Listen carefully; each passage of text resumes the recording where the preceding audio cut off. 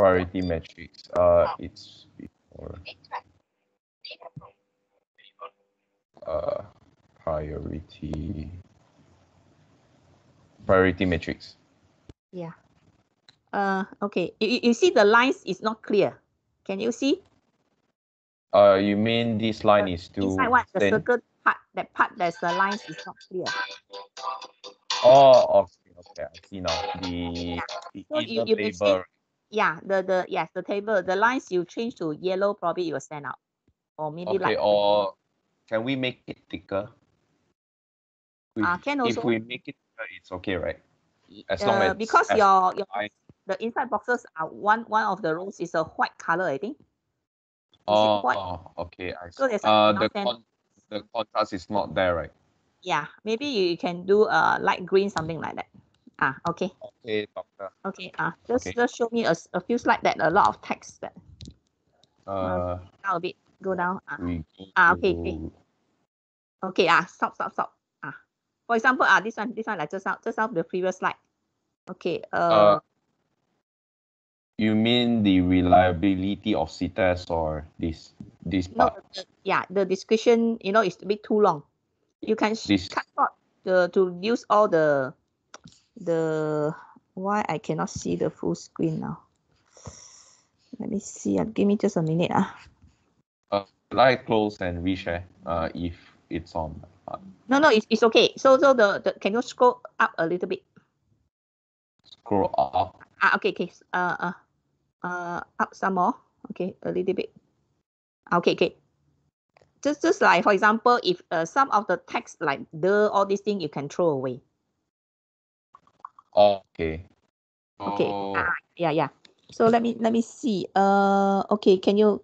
I can't see the text. You see, for what is that? Increase accountability. Can you enlarge a bit that? Can't see the text. You see the you can see this slide got a lot of space. Important to see test.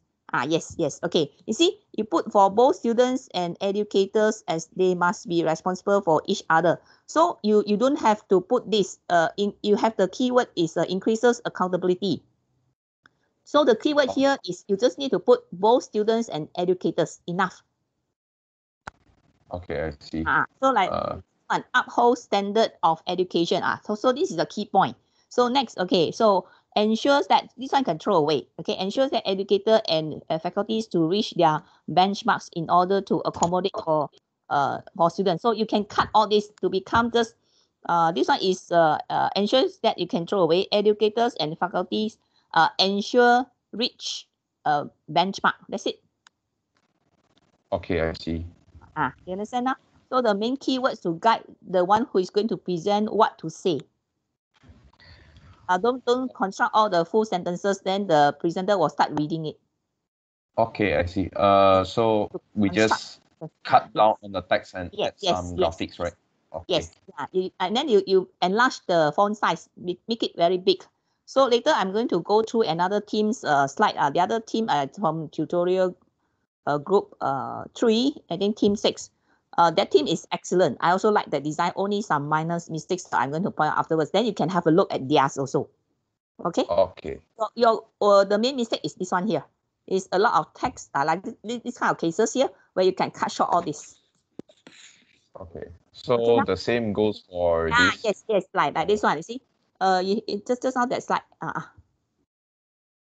Okay. You have the direct feedback from students. Okay, that's the keyword. Okay, so highlighting strengths and weaknesses of teaching style. You just have strengths and weaknesses enough.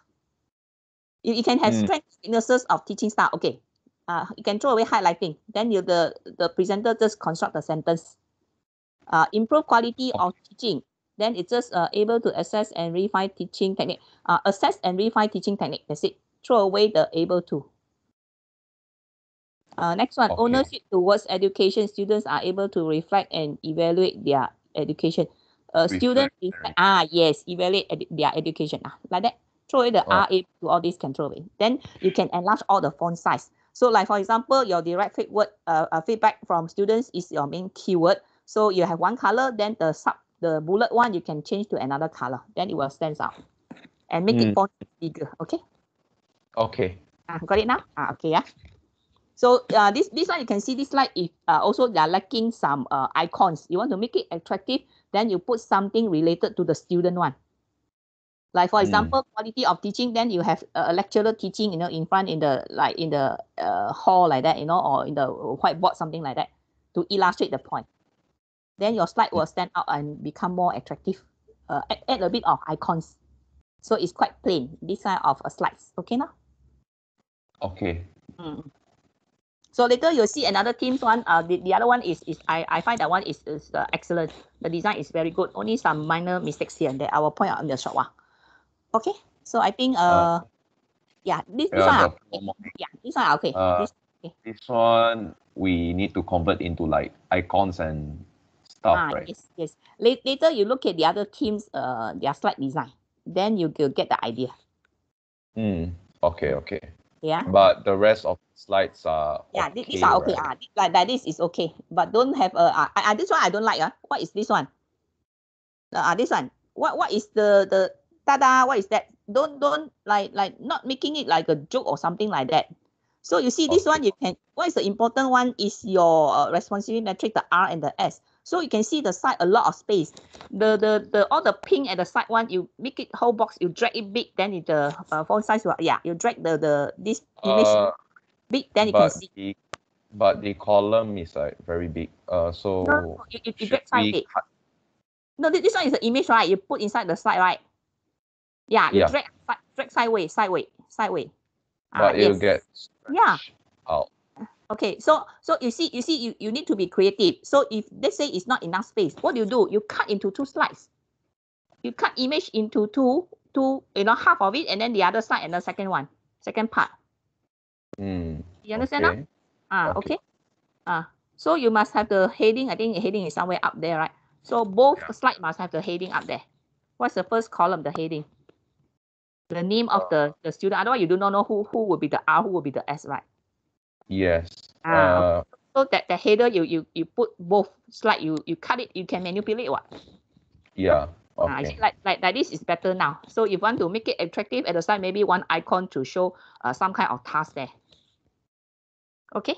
You see, this is the better, right? So remove the tada. That one is no use. Okay. So this is presentation. Need to be serious, not like a joke or something like that. Okay. Right. Okay. Understand? That one you can drag up on the top at the beginning. Yes. One line across at the before this table, on top of this table. Yes. Wait a minute. Drag. Yes. Move up. Yeah. Okay. You see that? Okay. So at the side, it got space. Try to make use of it. If still got space, you want to put some icon, something related to responsive metric will be good. Okay. Okay. So I guess I'll just split the table into two parts. Yes. You can. And include all the names in the row. Both must both have the header because up there I don't know whose name. The R and the S don't know is whose. You understand? There's an abbreviation of the member's name, right, up there. Yeah. Just now when I enlarge the photo, it crop out the. Yeah. Never mind. I guess I'll just fix it. I'll just fix it. Yes, you just fix it. Okay. Okay. So let me start today's lecture. Then after that, I want to help to solve some problems. Some team that send emails to me. Okay. So I'll stop right now. Yeah. I'll share my slide. Thank you, Doctor. Okay, welcome. Okay. Okay, can you see my slide? Yes or no? Yes, Doctor. Okay, yes, Doctor. Okay, let me start. Okay, we start as usual, the code first. One of the best lessons you can learn in life is to master how to remain calm. So you can see this picture is a thunderstorm.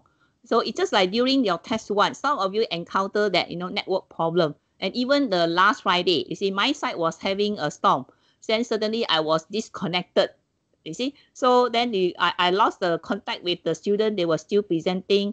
And also some students also having problems that they got no sound and so on, you see. So this is a risk event that I already expected that is going to happen during any lecture or any of your tutorial sessions. So that day was really a very sudden one, but that's why I remain calm. So in the end, I realized that I was disconnected. So I tried to connect back, but still cannot.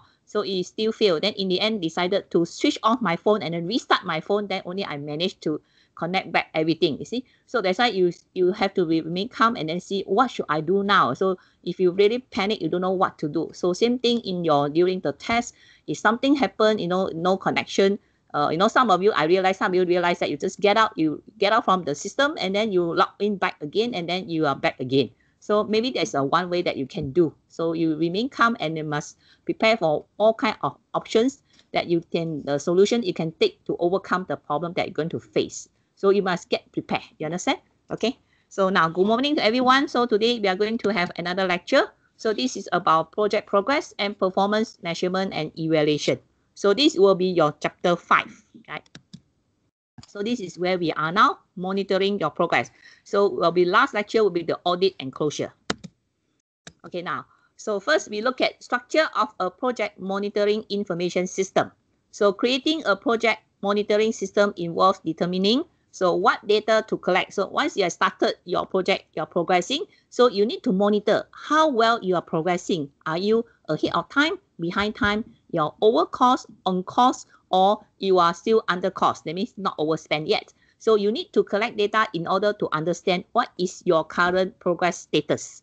So what data to collect in order to help you to know what is your progress status now. So how, when, and who will collect the data? Who is going to do this? And when you're going to do this? And how to do this?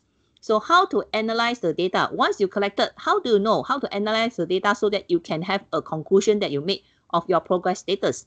How to report current progress to management? So of course, there are many management levels that you need to report to them. The top management, the senior, the middle level, the functional, and all this, and also your team members. So you need to know all these things first in order to capture the data and disseminate all your information or update your management about your status. So next, we look at project monitoring systems for control. So what is the information system structure? So first we go into one by one, which is the first one. What data are collected? The first question is what kind of data you have to collect. So what data you have to collect? So one of it will be the current status of project. I think there's some kind of echo here. Right? Okay. Hopefully it's okay. Schedule and cost. So next is the remaining cost to complete the project. And then next is the date that project will be completed.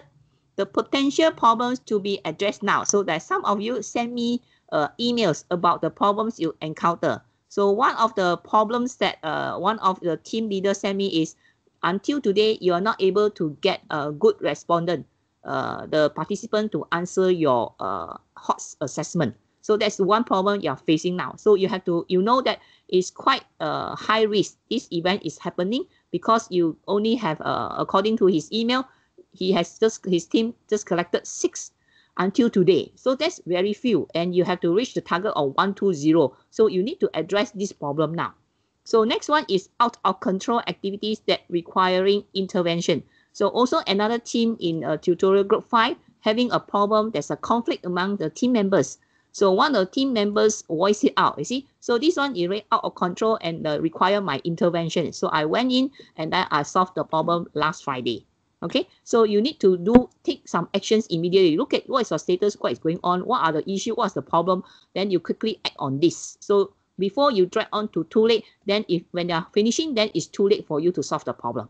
So next is the cost end or the schedule overruns and the reason for them. So as you go along, you do the tracking and realize that, oh, I'm over cost, oh, I'm behind time. So what's the reason? What are the causes for this? Why causing all these problems? So understanding the problem, then only you can take action. So next, because you're already having this problem, then you forecast of the overruns at time of project completion. So you know that overruns is going to happen. I'm going to be overscheduled. So how far is the overscheduled, by how many days or how many weeks? So you try to forecast when will be my new project completion date. Okay, so next, continue. So next is you collecting the data and your analysis. So who will collect the project data? So you have to assign somebody to collect this project data. How will data be collected? So how are you going to collect? Is it interview or is it through email you're asking? When will the data be collected? So when is it? After your project started, is it 1 week later, 2 weeks later, or when you should collect all this kind of progress data? Who will compile and analyze the data? Who will be assigned the task to collect this data, and then you sit down, compile all the thing and analyze and present the findings. So next is reports and reporting. So who will receive the report? So once you have analyzed the data, then you generate a report of your status. So who are you supposed to send the reports to? Which level? Top management. Top management is who are the people, and how will the reports be transmitted? How are you going to deliver? How are you going to send to them? Okay. And when? So when is the time you are supposed to send the reports to the different levels, the middle level, the functional, and the senior level, and so on. So how to do all these things? So you need to understand how to do it. Okay. So next, the project progress report format. So inside your project progress report, what kind of contents you must report? So progress since last report. So because you are having regular updating of your management about your progress status. So let's say you already have done one progress report. So this is the first progress report from that day I submitted, and this is my second one. So that is called the progress since the last report. So next, the current status of project. So you have to report about what is your current, the latest status now will be about your schedule. What is your timeline? Is it ahead of time, behind time, or on time? Then cost. How much is it? Is it on cost exactly I allocated, or I already over cost? I spend more than I allocated what I planned, or I still under cost. I didn't spend as much as what I planned. So next is your scope. Scope is your, like for example, you're doing the C-test, you're doing the HOTS assessment, and also the COVID-19 and the game one. Then your scope will be you need to collect 120 sets of feedback. So here, have you achieved the 120 sets of respondents that you collected their feedback from the faculty and departments that you have defined? Then you can know. So if I already achieved by this date, because you remember in your network diagram, after this certain date, the timeline, you must achieve that, you must complete that task. So by that time, you see that maybe it's not achieving the target and the time is not up yet, but you can estimate roughly. So if you set, let's say 3 weeks, now already 1 week gone, and you only collected 6 sets, of course, you will start to feel, oh my God, I only got 6 sets. I got 2 more weeks only. Do you think within 2 weeks I can achieve 120 sets? Looks like quite unlikely. So you know that you will not be achieving the scope now. So you have to do something. So next is the cumulative trend. So later you can see a diagram, one of the chart that you're going to learn using the earn value. You see the cumulative. So as you accumulate along, then you can see what is the trend. Is it you are progressing well, or you're going negative side? Next is the problems and issues since the last report. Since the last report, you solve some problem, and this report here, you voice out what are the problems that is happening now. So one is the actions and resolution of earlier problem. You report the previous one, what problem and how you solve it. Number 2, what are the new variances and problems identified? So currently, what are the new differences? Variances means difference from the previous one. And what are the new problems that is arise now? So you need to identify now, you address in this current report. Okay, and then next one will be the corrective action that plan. See what action to take to correct these problems and facing now and the differences. Let's say this is overscheduled. So what kind of action I should take to overcome this behind time problem? So you learn from a previous lecture that how to catch up. Then you apply some of the approaches that you can use how to catch up if you are behind time. Like for example, you use overtime, you add more people, you do outsourcing and so on. Okay, so I will help afterwards one team to do solving the problem of not getting enough of respondent in the short while. Okay, so next, okay, the project control process. So first you need to know the term control. What's the meaning of control? Control means the process of comparing actual performance against the plan to identify the deviation. So that means you collect the data of the current status, you compare what is actually happening with the one that you planned earlier. Okay, you evaluate the causes of action, then you know, oh, something happened. So what should I do now? And you take appropriate corrective action. And from there, you try to catch up, do something, okay? So that you can still meet the deadline, still within the project cost, and then you meet the scope. So next, so what are the project control steps? So step number 1, setting a baseline plan. So that's what you have done. So remember, you study from the first lecture until the current one that you have done WBS. All these are all your planning. Then you have all the network diagram and your responsive matrix. You assign who to do all the tasks. So these are all known as baseline plan. So number 2, measuring progress and performance. So now today you are learning how to measure the progress, how to measure your performance. So number 3, comparing the plan against the actual. What technique you're going to learn to compare what you plan with what is actually happening now. Number 4, taking action. So you know that something happened now, so you have to take action now. For example, the conflict among the team members. For example, not enough respondents from the feedback that you collected until today. Maybe there are other issues that, okay, another issue is over cost. So these are the things you have to take action now. So what to do? So before the project is going to end, you try to take action. Next, monitoring time performance. So what are the tools that you can use to monitor this? The tools used to catch negative variances from plan and communicate project schedule status. So basically, if you want to look at the timeline, you can use these two methods or approaches. First one is called tracking and baseline Gantt chart. That means you plot a Gantt chart. Later, next slide, I'll show you. So this one will show the expected, the actual, the trend data for event duration performance. And the second type is called the control charts. These control charts will allow you to plot the difference in schedule time along the critical path with the actual point on the critical path. So you will see this in the next 2 slides. So this is the first one, the baseline and the tracking Gantt charts. So you need, for the chapter 5, you need to draw this one, your baseline Gantt chart. So remember, you have all the activities you label according A, B, C, D, E, F. Okay, and then what is the duration? So this one is the duration, the baseline duration. This is a bar here, the blue bar. And then after that, follow this one. You can see this one is the interdependency. So this one is finished to start. This one completed, then start with the others. So which one first? You can see basically which one continue with which one. And whether there's any slack here, the white one will be the slack. So this one is what you plan. And what you plan is known as baseline Gantt chart. So you plot this one first. Then after that, you plot the second one. The second one is called the tracking Gantt chart, which showing the status through period by period. So remember your allocation of, remember you also allocated the cost for each period. Some of you do it in weeks, week 1, week 2, week 3, and so on. And then how much for material and the labor and so on. So this one is the duration, not yet showing the resources. So this one duration for all the tasks that you have to perform, the timeline. Then after that, after plotted baseline, you take back this one, but you put below this, the plan one, there's another actual bar. So this bar is the actual progress. So the first activity, the original plan is 2 units of time. And now you monitor, you started the project and you keep track of what is the status now. So if also completed within 2 units of time, then this blue bar is showing the same length as the plan. So that means what you plan, you finish according to your plan. So next one also, activity B is also same. And then activity C, what you plan was supposed to be from unit 2 until the unit 6, and then you have 1 slack. Then according to your actual monitoring, you realize that you only need 3 units instead of 4 units, and you completed. That means in this case, you are ahead of time. So your plan is 4 units of time, but actually you only need 3 units of time. So this is your actual one. So after that, started with the D and so on. So D, you can see this one is what your plan is 3 units of time. And you also started accordingly to the date is period of 5.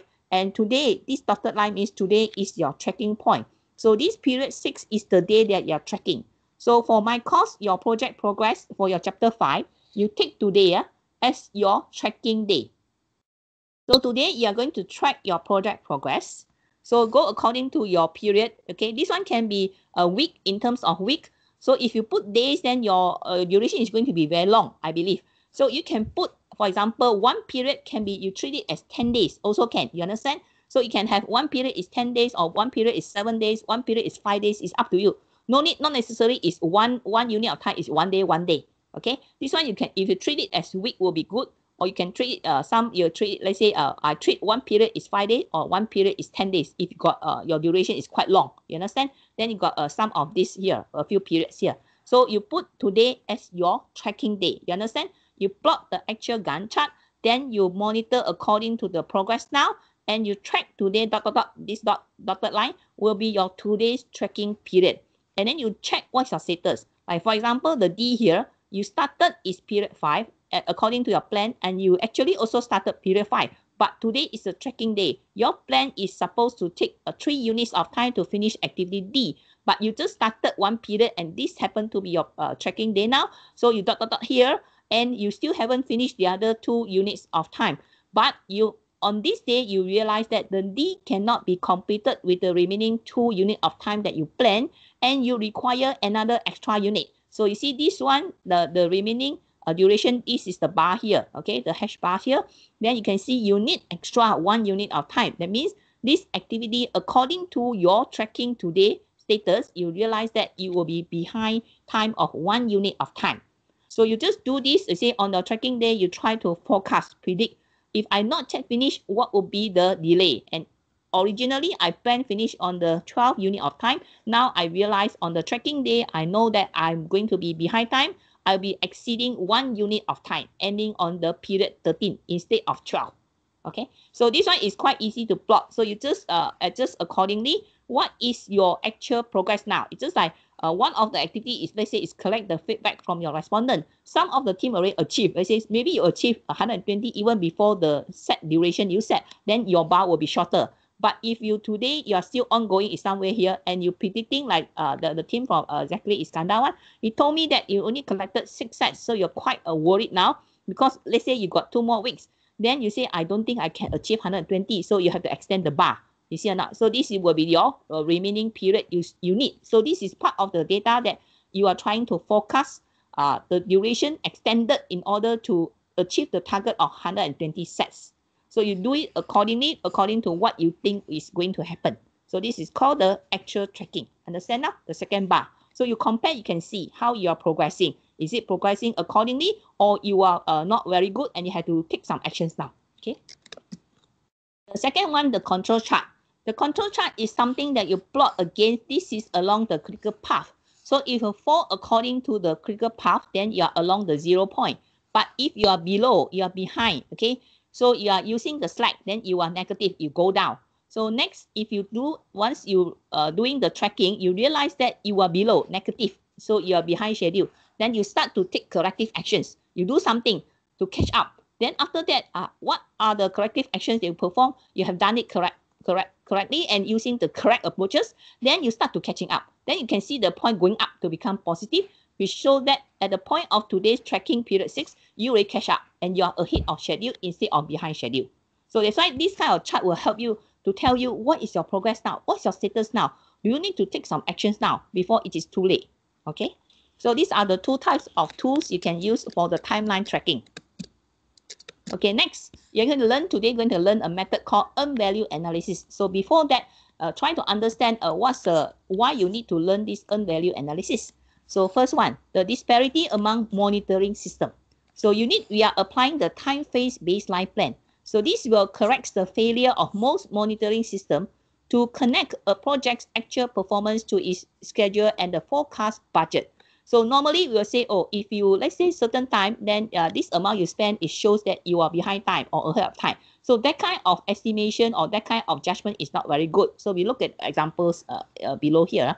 Okay, the system that measure only cost variance is only talking about the difference in the amount, the money that you use.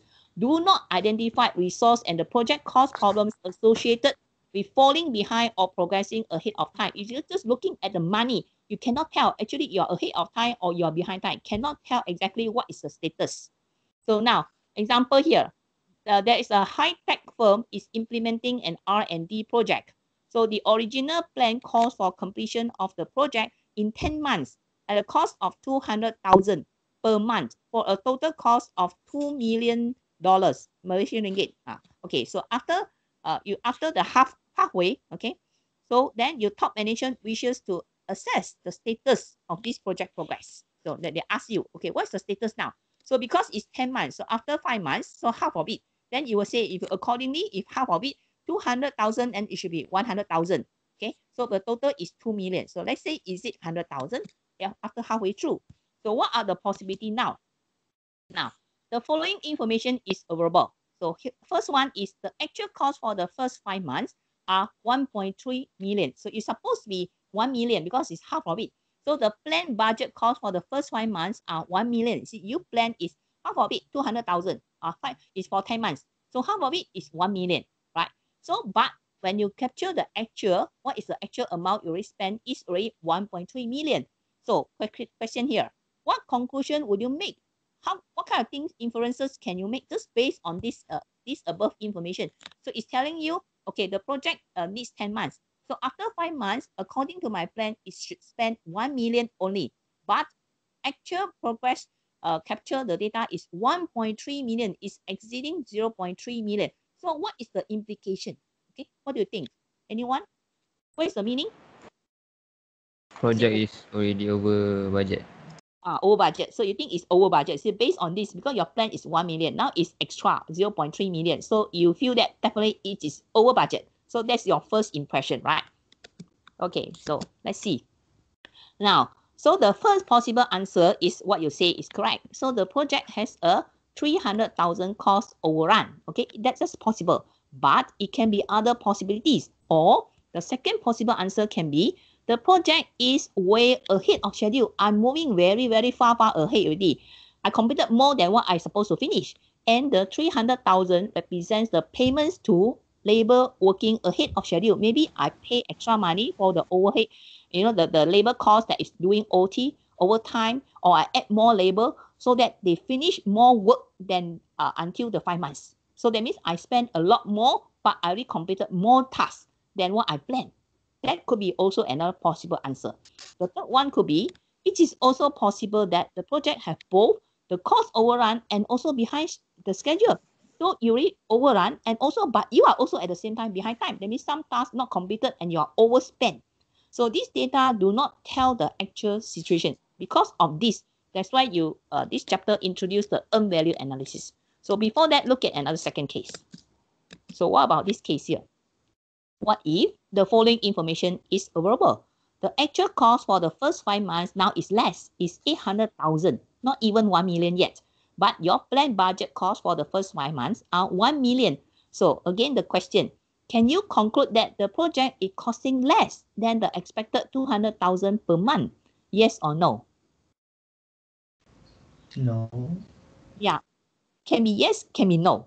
Okay, so not necessary. Okay, so what will be the interpretation of this kind of project data that you collected? How you interpret? You see, how can you interpret this kind of status? So the first possible answer number 1, the project, it can be behind schedule.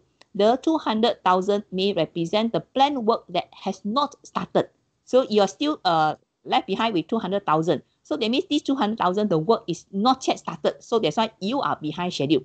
Or there's a second possible answer is, it is also possible that the project is behind schedule and also over in cost. How do you know? It should be 1 million, but then it's only 800,000. You think it's less, but it could be also it's behind schedule. You didn't finish the task. That's why you didn't spend the money, but actually you are also over cost. But from this amount, you cannot tell. So again, this data do not tell what is the actual situation. So by comparing the cost, cannot tell what is your actual status. And because of that, you learn the method called earned value analysis. So this is called earned value cost or schedule system.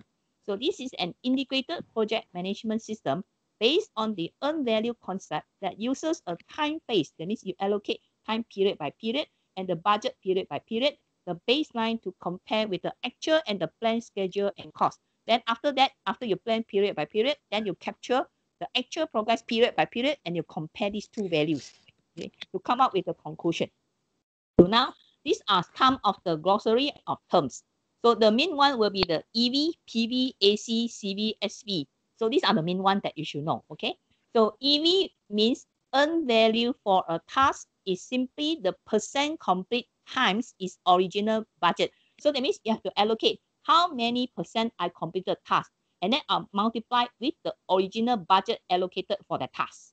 Okay, so stated differently, EV is the percent of the original budget that has been earned by actual work completed. Actual work completed, actually how much budget that you actually work done from that, you earn it. Okay, so PV is your plan one, the plan time phase baseline of the value of the work schedule. So an approved cost estimate of the resources schedule in the time phase cumulative baseline. So this is the old term. BCWS is called budgeted cost of the work schedule. So the old old terminology, they use BCWS. BCWS actually it means PV. So next term is AC. Actual is the actual cost. AC means actual cost of the work completed. So you have to monitor what is your actual cost for each of the tasks you assign until for each period. So the sum of the costs incurred in accomplishing the work. So there's a old terminology is ACWP, which is called actual cost of the work performed. So in short form, today's terminology, we use AC only. So next term is called CV. CV stands for cost variance, the difference in cost. Variance means difference. Is the difference between the earned value and the actual cost for the work completed to date where? So there's a formula. CV is equals to EV minus AC. So you need to have EV, then minus the AC, then is equals to CV. So next is the SV. SV is the schedule variance, is the difference between the earned value and the baseline to date where the SV equals to EV minus PV. So you can see AC is EV minus AC. CV is equal to EV minus AC. Then SV will be EV minus PV. You understand? So it's very easy. So these two formulas you have to remember. So next is the BAC. BAC is your budgeted cost at completion. That means this is your total cost.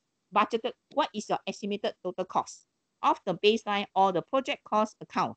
So next is EAC. It stands for estimated cost at completion. So this is the forecasting one. This includes cost to date plus the revised estimated cost for the work remaining that you need to complete. So ETC will be estimated cost to complete the remaining work. And next one, the cost variance at completion. So VAC indicates expected actual over, it could be overtime or underrun cost at the completion time. Okay, so you need to remember these are the basic terminology, the glossary of term you have to learn, have to know before you can learn this earned value analysis. Okay, so VAC. So VAC is a cost variance at completion, and the formula is BAC minus EAC. There's an E here. What is this EACE? Where EACE is derived by estimators in the field. That means this estimated forecasting value is estimated by an expert, somebody who is expert in cost estimation. When you're behind time, this expert will estimate for you that you will be finishing at what point and then with what is the over cost amount. Or alternatively, this formula can be calculated using this one. Cost variance at completion, instead of EACE, you use BAC minus EACF. So where EACF is derived from a formula using actual and earned value cost. So this F is the actual, is calculated using formula, not by the expert. So replace the expert giving value, you replace by a formula. So you're going to learn this in a short while. So VAC indicates expected actual overrun or underrun cost at completion. So this one will show you at the point at you're predicting at the actual finishing point, will it be over or underrun the cost? Okay, so maybe you're still very confusing, don't quite understand, it's okay. So you look at the example, then you will able to understand. Now, so next, how you do this? Developing an integrated cost schedule system. So you have performed all this. So the first one, you have to define the work using a WBS. Of course, your one is called PBS, okay, process breakdown structure. So in your PBS, you remember you define your scope, you have your work packages, the lowest level, then you have your deliverables, you have the organization units from which department, okay, right? The coding, data collection, data analysis, all the different departments. Resources, you got the manpower and the material you require to use, and then budget, you allocated how much money for each task. Remember your WP, the detailed WP cost estimation, the micro approach that you perform. So you have done all this. That is your first step you have to do. So next, the second step also you have allocated, develop the work and resource schedules. So first, remember you have your priority matrix, responsive matrix. So you have to schedule the resources to activities. Who is in charge? Who are the R? Who are the S? So you allocated resources to perform the activities. Next, you have the time phase, the work packages into a network. You also have plotted your network diagram. So this part also done. So you can see the step 1, step 2, they are part of the planning. Next, followed by you develop a time phase budget using work packages included in an activity. And this is called the accumulate budgets, PV. So remember, you have to plan the micro, you got each period, you allocated week 1, week 2, and which week you are allocated resources and the money. So the the detailed micro approach you use in your cost estimation, but you have not put it in the table yet. So after this, you're going to do this. Okay. Step number 4, at the work package level, you collect the actual cost for the work performed.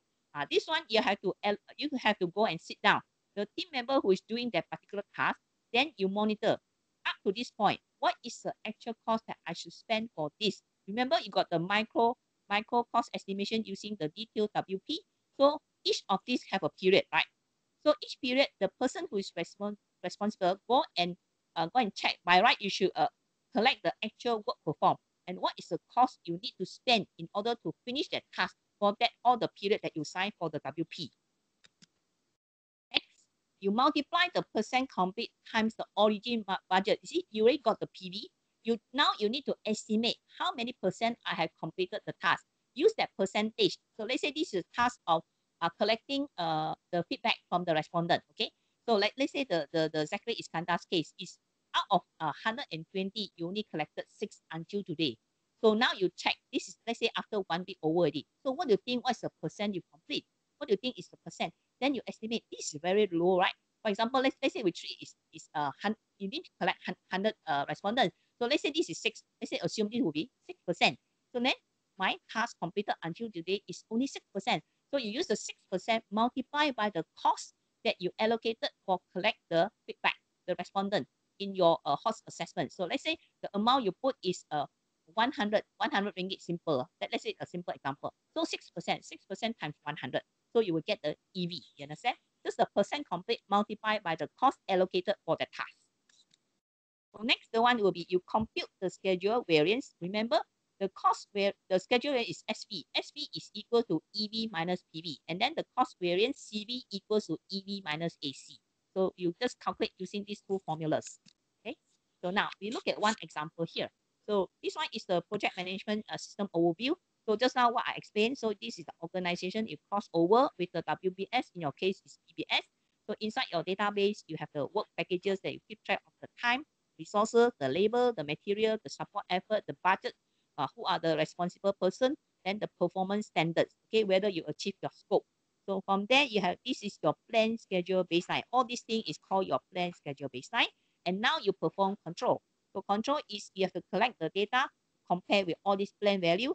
So you control in terms of what is the timeline, the cost you spend, and the specification by the deliverables and the organization, whether you have achieved all these three main things here. So this is your control point. Now, development of a project baseline. So what are the purposes of having a baseline, your PV? So this is an anchor point for measuring performance. You need to have baseline so that you can measure how well you are progressing or how poor you are progressing. So a planned cost and expected schedule against with actual cost and schedule are measured. See? So you have a plan one and then you collect the actual progress status. Compare with these two values, you will know how well you are performing in terms of cost and in terms of the time. So a basis for cash flows and awarding progress payments. So at the same time, because some of the activity you require to pay money. So at this percentage, how much money I should allocate the cash flow of this period. So a summation of time phase budget, the cost accounts as some work packages along a project timeline. See, it cross over the time phase period by period, you allocated the budget and which unit from which organization unit is in charge along the timeline. Okay. So what costs are included in your baseline? So what is actually the cost that incurred in your baseline cost? So remember, you already done this. Your labor cost, the equipment you use, material cost, and the project direct overhead costs. Now, so what are the rules? Remember just now, in order to calculate EV, you need to estimate the percentage. So what kind of rule? What kind of guideline I should use to estimate the percent that I completed? So this is the rules for placing costs in the baseline. The costs are placed exactly as they are expected to be earned. That means you earn the work done, how much amount you pay and you earn it. So in order to track them to their point of origin. So how to apply percent or complete? How can I decide? So this is a rule that commonly used. It's called percent complete rule. So costs are periodically assigned to a baseline as units of work are completed over the duration of a work package. So every work package, you assign the cost. So along this, based on this cost that you spend, you allocate the percentage.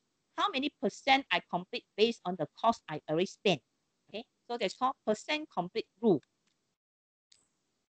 So next, methods of variance analysis.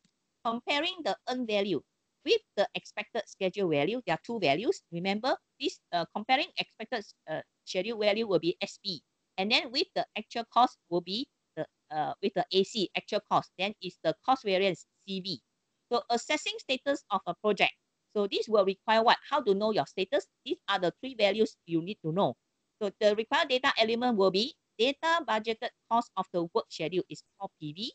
Budgeted cost of the work completed is called EV. Actual cost of the work completed is called AC. So you yourself have to assign the actual cost to each of the tasks that you perform along the each period of time. So this EV, remember, is the percent complete multiplied by the PV. Then you get into the EV value. Okay. So calculate the schedule and the cost variances. So if you get a positive, okay, a positive variance indicates a desirable condition. Of course, if your value positive means you are ahead of time, you are under cost. So while a negative variance suggests problems or changes that you have to take action now. Okay, something that taken place, something is gone wrong, and you are behind time. If anything, it come out. You see, the EV minus PV is negative. EV minus the AC negative. That means there's a cost variance which is negative. That means you are overspent. Okay, over budget. Anything is negative value is something bad. It's not something good. If positive, that means you are performing very well. Okay, so now we look at more detail about cost variance, CV. So the CV indicates if the work accomplished using the labor and materials cost more or less than was planned at any point in the project. That means the CV can be positive, it can be negative, depending on where is the EV. Next is a schedule variance SV. So this presents an overall assessment in dollar terms of the progress of all work packages in the project schedule today. So in terms, remember just now you are tracking the timeline, you draw the Gantt chart. That one can tell you exactly how many units of time you're ahead of time or behind time. But in earned value, the schedule variance, which represent the project progress in terms of time frame, but it's in terms of money, not in terms of the time unit. So this one is a measurement in terms of money. Okay, remember the difference is in terms of money to tell you what is have been completed that you earn of the work schedule until today. Now, there are a few, you can see this line, this graph here shows you the cost schedule graph. So remember the term here, okay, so what is the value here? This line, in this graph here, this line is show, this one is the line called PV. This is your plan one, whatever you estimated. And this, remember, BAC is the budgeted cost at completion. That is your, remember your first post objective statement, the project objective statement, the post statement. You mentioned that you are doing what within the cost of how much? This is the cost amount here. Your BAC, that is your statement. So let's say you finish the cost of collecting data for the C test. You are estimating that finishing at the point of 15,000. So 15,000 is your BAC. Okay, so this is along all this will be your plan value, PV, baseline, the center one. Next, you will keep track of what is actually going on. So this one you have to assign. As you go along, what is the actual cost that incurred? So this is your actual cost, AC. So now, at this point here, this is tracking line. It's today. It's a tracking line. So let's say the period of time, this is 20 to 30. So its center will be 25th. Okay. During the 25th unit of time, you do a tracking. Okay. And this line here, this one is the earned value, the actual value that you earn.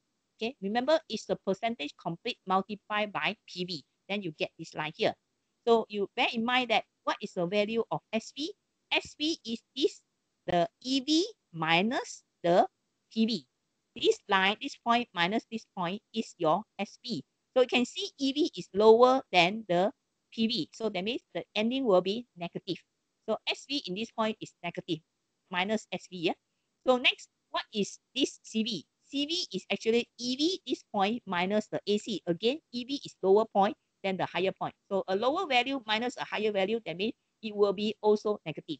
So looking at this graph, you can tell this project, based on this earned value analysis for this project, this at this tracking point, today's tracking point today here, you know that you are behind schedule, you are over cost by looking at this.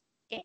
So at this point, you know you are already behind time and also over cost. Now you start to do some forecasting. So you're trying to forecast by the time I'm supposed to finish at this point here, at this amount, okay, which is 400. Okay, this is original plan finishing at 400,000. So now I'm predicting here because I'm here. I know I already at this point I'm behind time and over cost. What will be my new estimated finishing point and the cost? So you dot. Okay, this dotted line is your new forecasting point. That means instead of finishing on the 45th unit of time, I estimated my new finishing point will be the 50 unit of point.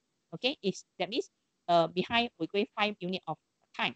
Next, also you can see the cost originally supposed to be this line, which is 400,000. Now it's going to end up, this point is 500,000. It will be somewhere along here before 500,000. So it's somewhere along here. So it could be around before 500. Okay, so maybe 400 something, maybe 400, 480 or something like that. Okay, I'm not sure. So it should be less than 500,000, but it's exceeding the 400,000. So it's more than this amount now. Okay, understand? So this graph tells you at the tracking point whether you're ahead of time or behind time, or over cost or behind cost or on cost. Okay, so now we are going to look at one example. But before that, there are 4 possibilities. So remember the earn value review exercise here shows you just now that point shows you is a negative. So you see just now the point is EV is the lowest point, and then center is the PV, AC is the highest. Okay, so if EV minus PV is the SV is negative, right? EV minus AC is also negative. So that this kind of situation is called you are over cost, you are behind schedule. Okay, the next possibility is your EV is ahead, is on top of these 2 points. So if EV minus AC, it will be positive, which is your cost variance. EV minus PV at this point, at higher point minus lowest point, it will be positive. The schedule variance is also positive. So in this case, both positive, it means your cost variance, it means positive. Remember, something positive means something good. So that means your cost is under cost. You are not overspent. So if schedule variance is positive, means you are ahead of time. Okay. So there are another 2 more situations will be your EV is somewhere in the center, AC is above, but PV is below. So its schedule variance will be EV minus PV, it will be positive. So that means you are ahead of time. But EV minus AC will be negative. That means you are over cost. So for the last case will be EV is here, but PV is on top, and then AC is below. So if EV minus the PV, so it will be negative. Lower value minus a higher value, that is negative. That means you are behind time. And EV minus AC, this is higher value minus a smaller value, then it will be positive. That means you are under cost. Okay, so these are the 4 possibilities. So you apply this to your project. Today is your tracking day. So you calculate your status. Today is your tracking day. You are ending with SPCV negative, or you are having SPCV both positive, or you are one SP is positive, CV negative, or the choice of the option of SV is negative, CV is positive. So based on today's tracking, what is your status out of these 4? So you can get one of these 4. If you are behind time, then you should get this one, SV negative, but you are still under cost. Then you will be this situation. But if you are doing the team that doing very well, you already achieved your 120 sets long ago, and then you're still under cost, then you will get both positive. But if you are both behind time and then over cost, then you will get both negative. Or it can be this case as well. Okay, so today is your tracking day, and you will apply to your project and learn this earn value analysis approach. Okay, how to do this? This is the example here. Now, the developing a status report here. So this is a hypothetical example. Here, we have a few assumptions to help you to understand this example easier. So make it simplify it. So each cost account has only one work package, and each cost account will be represented as an activity on the network. So the project network early start times will serve as the basis for assigning the baseline value. The moment you start, you assign the cost, everything. Okay, the timeline start, and then whatever resources allocated will start. The baseline value will be assigned linearly. It's a like diagonal line, okay, straight line, unless stated differently. That means if the value is, let's say, is 10,000, and then every period is 1,000, is linear way. Okay, unless I say that this second period is 5,000, and then it varies. From the moment work on an activity begins, some activity costs will be incurred each period until activity is completed. So every time, every period will have a cost incurred. Okay, now you look at this example here. So this is the WBS with the cost account. Remember the costing of the organization with this cost here is called the cost account. So here we simplified this hypothetical example here. The total of this digital camera prototype, the design build project will be $320,000. So involving this design specification, shell and power, memory software, zoom system, assemble, test. So each of this is amount according to the work WBS. This one is the breakdown according to the OBS, the organization structure.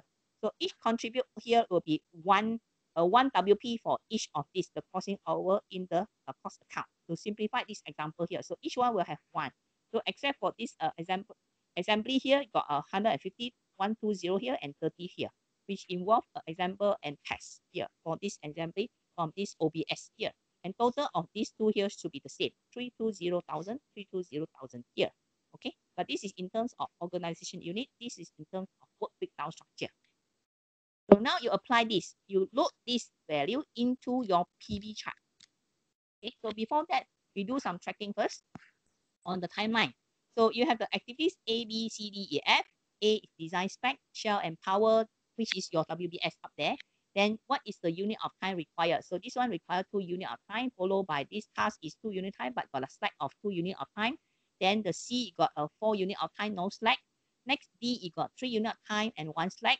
And next E, you have 3 units of time, and last one F got 2 units of time. So this is your actual plan timeline.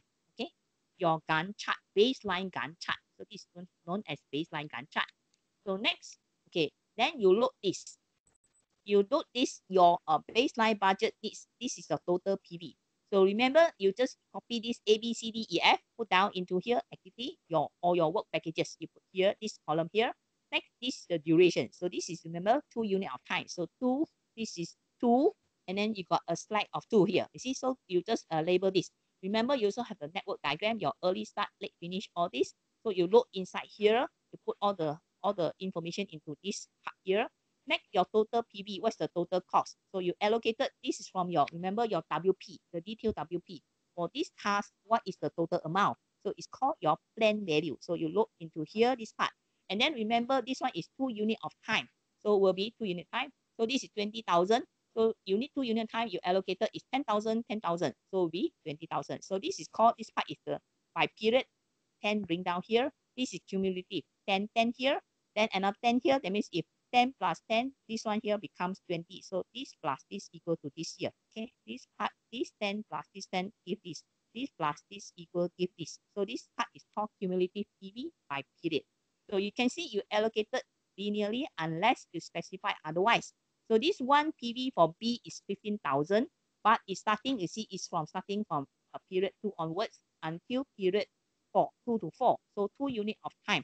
So you, in this case, is you stated the first period is 5,000, next period is 10,000, not half. Okay, not a 7.5, 7.5. So it's 5 and then 10. So next one is 100 is 20, 30, 30, 20. So this is a cost incurred for this 4 period of time that allocated for C and so on.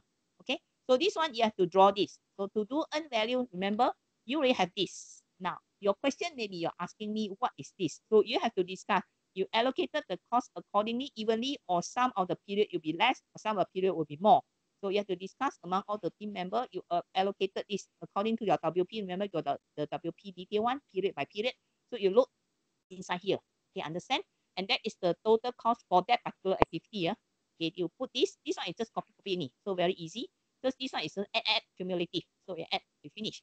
So remember, the timeline here is you finishing at the 11 unit of time. So this one should be also finishing 11 unit of time. So remember, this 320 is called the BAC, budgeted your actual cost. Okay, the cost that you plan going to finish will be ending at 320,000. Now you start doing this earn value. You analyze period by period. So this is called the digital camera prototype status report, periods 1 to 3. You do it period by period. You only need to calculate this. The first thing you need to do is the EV. Remember, EV, the formula is the percent complete times its original budget. So CV, the formula is cost variance is EV minus AC. Schedule variance SB is EV minus EV. So AC is the actual cost of the work completed. PV PV is the time phase baseline of the value of the work schedule. Okay, that is your work packages value. Okay, total cost for each activity. So now period 1. So remember, this was the original chart. This chart is called the PV, plan value. Now your task A is the first task that you start, and the percent complete after the first period. Remember, you need 2 units of time. So after 1 period of time you completed, you allocated 10,000, and you estimated your completion. Okay, your completion, the percent you complete, is 50%. So you use 50% multiply by the total cost, which is 20,000. So 50% multiplied by 20,000 will be 10,000. So you put 10 here, and this is what actually happened. And this is your earned value. 50% times 20 equals to 10. Okay, so this is your EV. So now AC is the one that you keep track what is actually ongoing. So if let's say your actual ongoing is also 10,000, you put 10,000. But if you keep track what is the actual cost that incurred after 1 period, if let's say it's 8,000, then you put 8,000 here. You understand? This is what is actually incurred, actual cost incurred. So you just put the actual cost here, then you just apply the formula. PV is already this one. This PV is come from this value here. This is the one that you bring here. You understand? Okay, now you only need to calculate CV and SV by applying these two formulas. So CV equals to EV minus AC. So 10 minus 10 equals to 0. SP is EV minus PV. 10 minus 10 is also equal to 0. So what's the meaning of 0, 0? Means you are on time, you are on cost. You spend exactly the amount you plan after 1 period of time. You plan 1 unit of time. What is the schedule work you need to complete or achieve is also you achieve. Okay, according to the timeline. Right? So everything is on schedule, on cost. 0 means you are along, you're meeting everything. Okay. Next, you go on to period number 2. Now, task A, after period 2, you can see you need 2 period of time, and according to your actual plan, is also completed. So that means it's 100% completed. And the amount spent according to here, the actual cost will be, you see, you have your actual cost, you keep track, and you found out that actually, by the time I finish, I spent 30,000. But actually, I allocated 20,000. Okay, so then you have the finish will be 100%. Right, 100% times 20,000 will be 20,000. But the actual cost you keep track, that's what is actually happening is 30,000. It's not 20,000. So you put 30,000 here. Then the PV, according to your plan, is this 20, this 10 plus 10 is 20. So it's 20 here. So this is this amount here. Because it's 100% completed, so it's 20. Okay. So now again, you apply the formula. CV equals to EV minus AC, SV equals EV minus PV. So now this time CV is 30. So your EV 20 minus 30 is minus 10. So SV is 20. This is also 20. 20 minus 20 is 0. So in this case, at the end of the period 2, ending period 2, what is your status now? So you realize that you are negative CV means you are over cost. But you are 0 SV means you are on schedule. You are on time, but you are overspent, right? So now you move on to period 3, the third period here. So A completed, you just copy everything this one to back to here because that's the same. So next, you see the B already started, C also started, and D also started. But B, after the third period of time, started and completed 33%. C completed 20%. This is your own estimation. Okay, so the one doing carry out the task have to estimate by this period, I finish how many percent of the work supposed to be scheduled for that period. Okay, D already finished 60%. So you take this percentage, multiply by the total cost, you will get your earned value. You understand? So here 33% multiply by 15, you get 5. Then 20% multiply by 100, you get 20. 60% multiply by 30, is it 35 or 36? You get 21. Okay, so this is how you get the EV. Is this percent multiplied by this cost here? You get this EV. So the AC is what you actually ongoing now. So you keep track of what is actually happening. And for B, the actual cost incurred at the third period of time is 10,000. For C is 30,000. For D is 20,000. So you just put here. And now the PV is you take from here. The third period of time is 5. And then this one is 20. This one is 15. Just PV, copy from this third period, put here. You understand? So now again, start to apply the formula. CV is equals to EV minus AC. SV equals to EV minus PV. So just take this value, 20 minus 30 minus 10. This is the previous one, A. Now 5 minus 10 is minus 5. 20 minus 30 minus 10. 21 minus 20 is plus 1, positive. Okay. So remember this one is the below one is the cumulative. You just sum up all this, you get what is the total here. So now you can see the period 2 will be, this one is 0, 0. This period 2 is minus 10 and 10, the cumulative one. So for this period 3, your cumulative EV is 66, AC is 90, PV is 60, CV minus 24, you sum all this, you get minus 24, SV is positive 6. So now you can tell, ending of period 3, what is your status now? So you can tell your A completed, but you over cost by 10,000. Then for the activity B, you are minus 5 for CV over cost, but you are on time.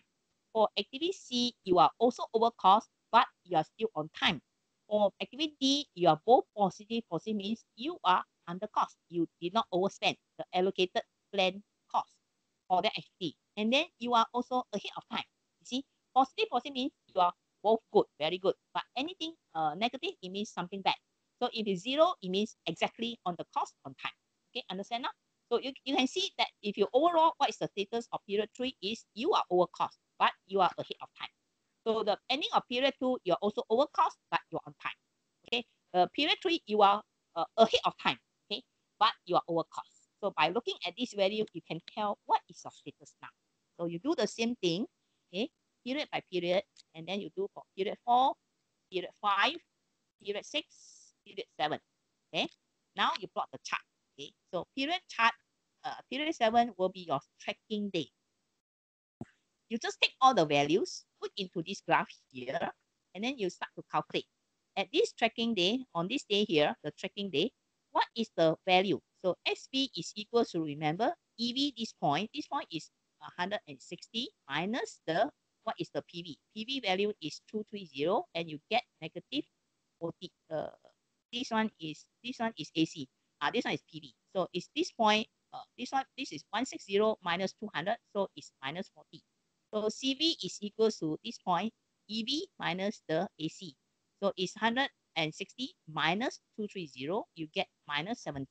So you can see if EV is below these 2 points, means both will end up with negative. So SV is negative, CV negative, means on the tracking day, the 7th period, you are behind time, you are over cost. Okay, so now this is your point here, and this is the planned finishing time is 11 unit of time at a cost of 320,000. But now looking at the tracking day, you know you are already doing very bad. So you are trying to forecast what is going to finish. By the time you complete the project, you will be over time and over cost. See, because both are negative now. Right? So come back to this one here. So looking at actually how much time or when you're going to complete your project, the best one is still come back to your Gantt chart, the project tracking Gantt chart. So you compare this, the plan with the actual, and then from there, this is tracking day, you start to forecast, okay? You predict what is the finishing time, and you estimate, the new estimate, revise the timeline, and reallocated the timeline, and reschedule the starting point, and then you realize that because on the period 7 day, that a 7 unit of time, I do the tracking and I found out that just now based on the earned value that I am behind time and over cost. When I plan this, definitely I'm not going to finish with the deadline, which is 11 unit of time. Now I realize when I do the forecasting, we estimate the timeline, I'm going to end up on the 13 unit of time, which is behind 2 unit of time of my planned schedule. Okay, so now you know this is the original, this is the new one. Right? So you do this for your own project and see whether you will be ahead of time, you're on time, or you are behind time. Okay, so you do this one, right? So next, come back to this one here.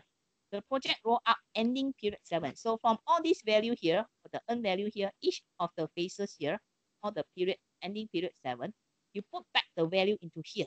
So each phase, other ending all the period, the cumulative one, you put back. So remember the first one, at the ending of this, you finish this task, you get 0 and minus 10. Then the second one, you get 0, minus 5 for each of the activity here. You just put back into this box. So you will know in terms of department. So this design department here is over cost. The shell here is over cost, but both on time. But for the storage from this department OBS in terms of this, it is both over cost and also behind time. So in terms of the work breakdown, also you realize they are the same, okay, because it's matching here. So this one you can see is over cost but on time. This one is behind time but on cost. That means cost is exactly. Then the last one, this for this activity is both on time and on cost. Both are zero. Okay, so you plot back, then can see which unit is not performing well, which department is supposed to be responsible and take some corrective action. Now we need to understand what is this value means, the indexes to monitor the progress. So there are some indexes that you can apply and calculate. So these are called the performance indexes. So one of it is called cost performance index, short form is CPI. So this measures the cost efficiency of work accomplished today until today. Yeah? So CPI, the formula is very easy. Just now you see the cost variance, CV is equal to EV minus AC. This one is just divide. So using CPI become EV divided by AC. So in this example here, your CPI, remember just now the tracking point, EV is 160, AC is 320. 160 divided by 230 equals to 0.696 or about 0.7. So what is the meaning of this? 0.7 means what? So this means that I spend $1, but I only get back the value I earn for the work done is only worth 0.7. So that means if I spend $1, I should get back $1. But I didn't get back the $1, I only get back the value I earn is only worth 0.7. So that means that's why it end up with over cost. You understand? So next, the scheduling performance index SPI. So this measures the scheduling efficiency. How efficient is your timeline? You schedule the time. So the formula is almost the same. It just divide instead of the minus. So just now, the schedule SP is EV minus PV. This one divide. So SPI become EV divided by PV. So in this example, SPV equals to 160 divided by 200 equals to 0.8. So again, this means the amount I spend for 1 ringgit that I schedule for the work done until today, I only get to 0.8 worth of value that I schedule to work. Okay, so this is in terms of timeline. So next, there are other type of percent indexes that you can apply. So this will be called percent complete indexes. So these indexes indicate how much of the work accomplished represents of the total budgeted cost, BAC, and the actual AC dollars today, until today, the tracking day. So there are two formulas here. PCIB equals to EV divided by BAC. So in this example here, PCIB equals to EV is 160, BAC is 320. This is the total budgeted cost for the whole project is equal to 0.5. And PCIC is equals, the formula is AC divided by EAC. So example, PCIC is 230. Just now that finishing point will be 5 because it's already, when on the tracking day of the period 7 is already behind schedule and over cost. So by the time you apply this EAC, so remember EAC is a re-estimated cost. So this cost can be EACE or EACF. EACE will be by expert. EACF will be using formula. So after this, you will see there's a formula. So this one using 230 divided by, let's say the formula is 575 is equal to 0.4. That means you did not achieve. If you get give out $1, you get back $1, then your variance will be 0. But if it is less, not up to 1, that means you are behind time and over cost. Okay, so that's the interpretation. So this is the value here, interpretation of the indexes. So if this is a CPI, SPI, if you get greater than 1, it's good. So this is under cost, ahead of schedule. If exactly equals to 1, you are on cost, on schedule. So if you're less than 1, over cost, behind schedule. So just now you got a 0.5, 0.4, they are all over cost and behind schedule. That's the meaning of CPI, SPI. Okay, so now after that, you plot the graph. Also, you plot the point here. You see SPI 0.8, CPI 0.7, that means not performing well. This graph only show the PCIB 0.5. The 0.4 is not shown here.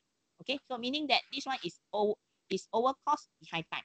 Okay, period. So these are the point, the value you plotted, you calculated, just plot on the graph only. So period 1 until 7, and you can see your status along this period 7, both are no good.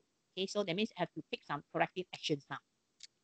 Okay, now, other than that, you need to know when you allocate the percentage. Okay, additional earned value rules. Just now I mentioned to you that you have to estimate how many percent you complete, then multiply by the planned value become your EV. So there are other rules to guide you how to assign the percentage. So the rules apply to short duration activities and or small cost activities. So some of you got very short, just 1 day or maybe a few hours can finish, that kind of rule. So you apply how you allocate the percentage. It's just like, oh, I want to identify what are the possible platform or the survey platform I can do. So maybe 1 day only, very short. I want to identify which are the faculty and which are the department, the respondent I should decide. That one also very short, maybe within 1 day only. So this is called short duration activity. So how you allocate the percentage? So there are two rules you can apply. One is called 0-100% rule. So this assumes 100% of budget credit is earned at once and only when the work is completed. So the moment, so if you apply this 0-100% rule means, okay, today is I want to allocate, I want to find out, okay, identify what are the faculty and department that I am going to conduct survey. So let's say if you are taking 2 days, okay, so the first day you are still working on, second day you already finished. So the moment you started is 0, okay, second you finish 100%. So it's called 0-100%. The moment you finish, you just assign 100%. Other day don't assign, all 0. You understand? So it calls 0-100% rule. So the second is called 50-50 rule. So this allows for 50% of the value of the work package budget to be earned when it is started and 50% to be earned when the package is completed. So this rule is called 50-50. So the moment you started, 50%. The next when you finish, 50%. You understand? So like just now, example is 2 days. So the moment you started, is 50% allocated already. Not yet finished, but straight away give 50%. Second one, the second day you finish, give another 50%. Yeah. So this is called 50-50% rule. Or you want to apply 0-100%. I started, I give 0%. So second day I finish everything, I straight away give 100%. So up to you. You want, or this kind of short duration activity, you can apply 0-100% rule or 50-50%. Instead, just now that percent complete, you get I this one is 2 days. How many percent? First day, how many percent I should allocate? So you have to think. So in order to bother you about this, you apply one of these rules, make your job easier because it's a short duration one. Okay. So next, additional earned value rules. Okay, continue. So the rules apply to long duration activities that can be broken into short, discrete work packages of no more than 1 or 2 report periods. So the percent complete with weighted monitoring gates. So you have to check. So this one is allocate. Say how many percent you should complete. So this uses subjective estimated percent complete in combination with hard tangible monitoring points. So at certain point you have to estimate. So look at this example here. So assume a long duration activity with a total budget of, let's say, Ringgit Malaysia 500 or if 500,000 or something like that. So the activity is cut. Okay, let's say it's 500. Make it simplified so understand.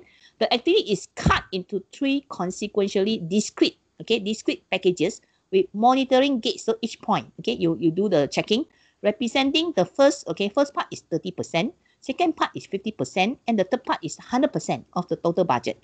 So the earned amount at each monitoring gate cannot exceed. Okay, so you cannot exceed, so you multiply this. So you have 3 consecutive, you multiply by the value. 50%, the first one is 30, 50, and 100%. So 30% multiplied by 500 is RM 150. That means the first period, this 30% completed, you allocated this percentage will be RM 150. The second one will be 50%, then it's 250. And third one will be 500, 100%. So this kind of monitoring points serve as a check on overly optimistic estimates. So note, this rule is frequently used to authorize progress payment for that kind of contractor. You subcontract as it supports careful tracking and control of payment so that it discourages payment to contractor for work not yet completed. If finished, I only give you the money. If not yet finished, I'm not going to give you the total amount. So I give you a bit until you break down into the discrete work packages and different period. Then I allocate work completed. This is the percent finished. I give you this amount so that you can control. Then if you give one lump sum, there are some cases that you will, let's say, people, there are incidents that happen. You can hear from the news. Sometimes people say they renovate the house. They give the contractor the full amount. The contractor just run away with the full amount and then the work not done. You see now. So if you want to, monitor this contractor, you cannot trust. So you give them, after you finish certain work, I give you this amount. After finish another certain set of percentage of work done, I give you the other amount. So then you will monitor this. You won't have the person cheating you. You understand? So this is how you do it. So next, remember, come to EACE, EACF, the forecasting the final project cost. So the methods used to revise estimates of future project costs. So there are two approaches just now I mentioned, EACE, EACF. So EACE means you allow experts, the person is very experienced in forecasting what is the new finishing point and the cost.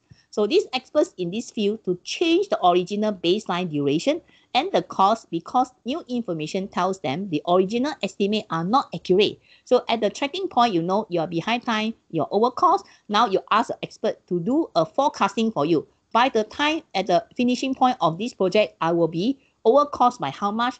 I will be over the schedule by how many units of time. Okay. Then this is using expert. Expert just give you the value. So next, EACF. So EACF using formula. This uses actual cost to date plus an efficiency index to the project final cost in the large projects where the original budget is unreliable. So you know at the tracking point, you are both negative. Now you do forecasting but using formulas. So what is the formula? So this is the formula for EACF.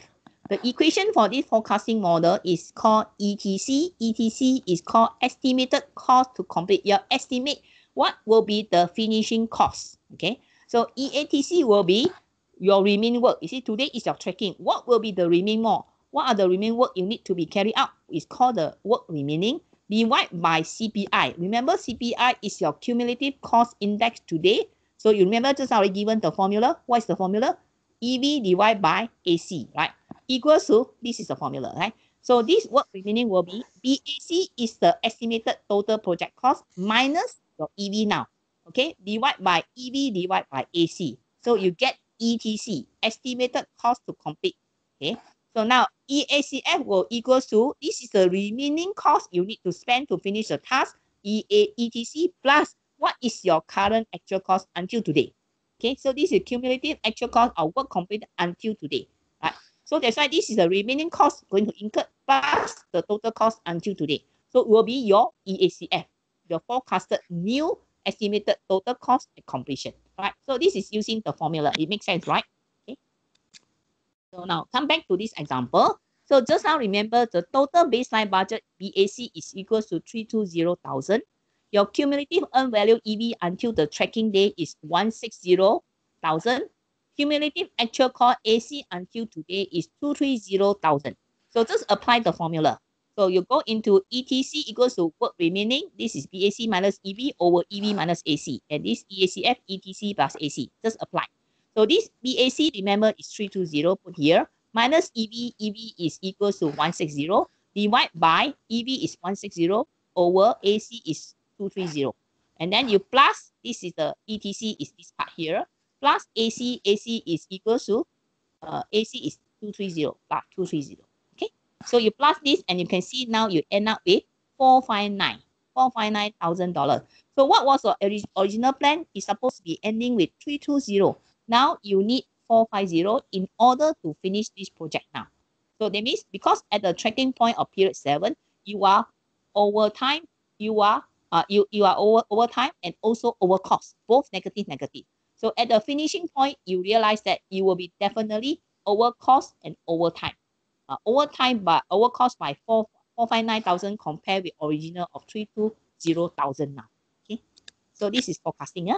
There's another index. It's called to complete performance index, TCPI. So this is a supplement to the estimate at complete. It's supplement to EACF computation. So formula for TCPI is equals to BAC minus EV divided by BAC minus AC. So what is this TCPI means? This TCPI measures the amount of value each remaining dollar in the budget must earn to stay within the budget.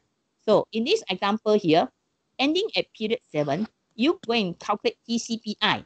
Is equals to BAC is 320, EV is minus 160, BAC is 320, minus AC is 230.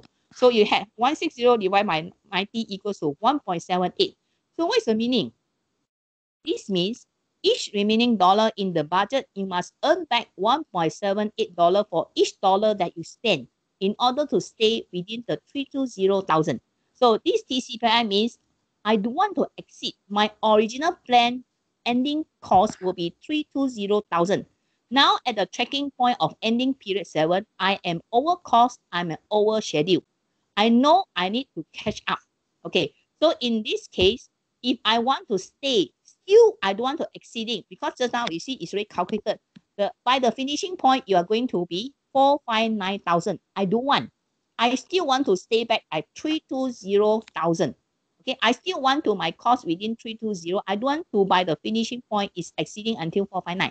So how to do that? That means from this until this remaining period, ending now is period 7, until the ending period of the 11th period, I still want to stay back with my original plan. Then that means what I need to do now is every $1 I spend, I must get back the value I earn must be $1.78 in order to stay within the total cost of 320,000, not exceeding my original plan total cost. So that's the meaning of TCPI. Okay, understand now?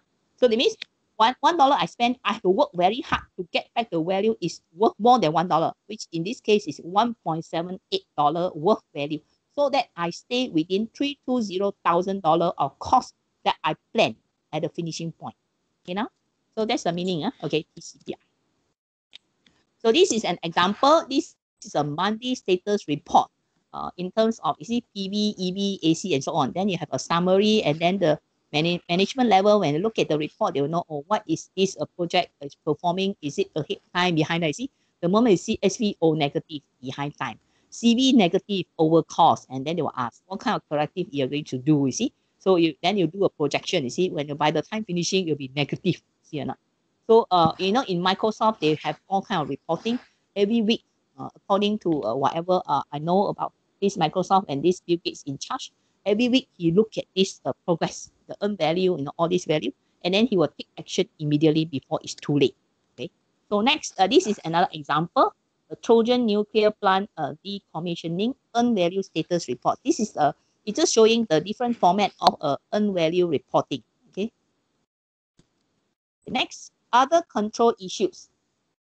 Issues in maintaining control of projects. Okay, you take note, okay, about this earn value analysis. Remember, there's a term called scope creep.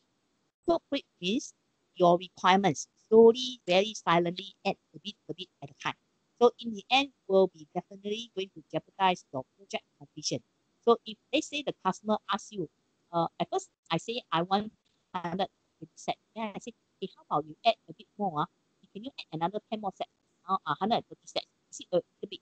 Then sometime later, can you add another 10 more sets? You see, slowly I add a little bit to your requirements. So without you realizing it, then you slowly realize that it is, it is getting a lot of things. Your requirement getting a lot larger and larger now. So you realize that this called scope creep very silently. Your requirements getting a lot. You will end up you're going to be behind time and over. Understand? So next, this is the issue you have to take note. So you must try to avoid this from happening by stating to you will have a sign with the customer that this is it, 120, 120. You cannot add more. That's it. That's the point. You cannot have any additional requests. So if you want to give me any additional request, provided you agree to extend the timeline, you agree to pay me the extra money for doing these additional requirements. Okay, so you have to state it in the contract. Okay. So second one is about the baseline changes. So once you are tracking point, you realize you are behind time, you're over cost. You need to make some changes to try to catch up. Any changes, remember, you make, you have to go through the change control management. Remember, in the risk management, any changes you make, you cannot simply change. You have to inform the management and then the customer as well what changes you make, because it's involved, okay, because it's their project and there's a cost incurred. The management have to decide whether I agree to pay you more or cut the cost and so on. I want to kill the project also can. So when you have any baseline changes, make sure you follow the change control management system. And then you must take note that every changes you must communicate to all the parties concerned. You cannot make the change without telling the parties concerned. So it's just like, remember the test one, Dr. Hyro never update me about the change in the question original. He said, oh, I'm going to set, let's say, 50 question of MCQ. Then suddenly he changed to something else. And he never, this is his baseline. He never update me until I go and find out from him, can I have a look? Then I found that, how come your original structure you see is like that, now becomes something else. So you need to update. You need a communication plan. Okay? Inform all the parties concerned. Otherwise, say, how come you never update me? You cannot simply change. So let's say my requirement is I want to have a 10 functionality, and then you change one functionality to something else. Customer will be very angry. Okay? So next, the data acquisition costs and problems. So when you're doing earned value analysis, you need to collect data. For example, how much is the actual cost incurred for each of the activities and how many percent completed. These are data that you need to capture. So you need people to capture, and the person go and capture takes time. Time is money. So data acquisition will cost you extra time and cost. And also remember percent complete. This task, how many percent completed until this period of time. So the estimation of percent complete is also very subjective. So if you ask A to do the estimation of percent complete, he may say, oh, this task until today, this period is 10%. Another person may say, oh, I don't think so, this is 5%. Another person may say this is 20%. So it's very subjective. So that's why you need some kind of guidelines. Remember, in short duration, 100% guideline or 50% guideline.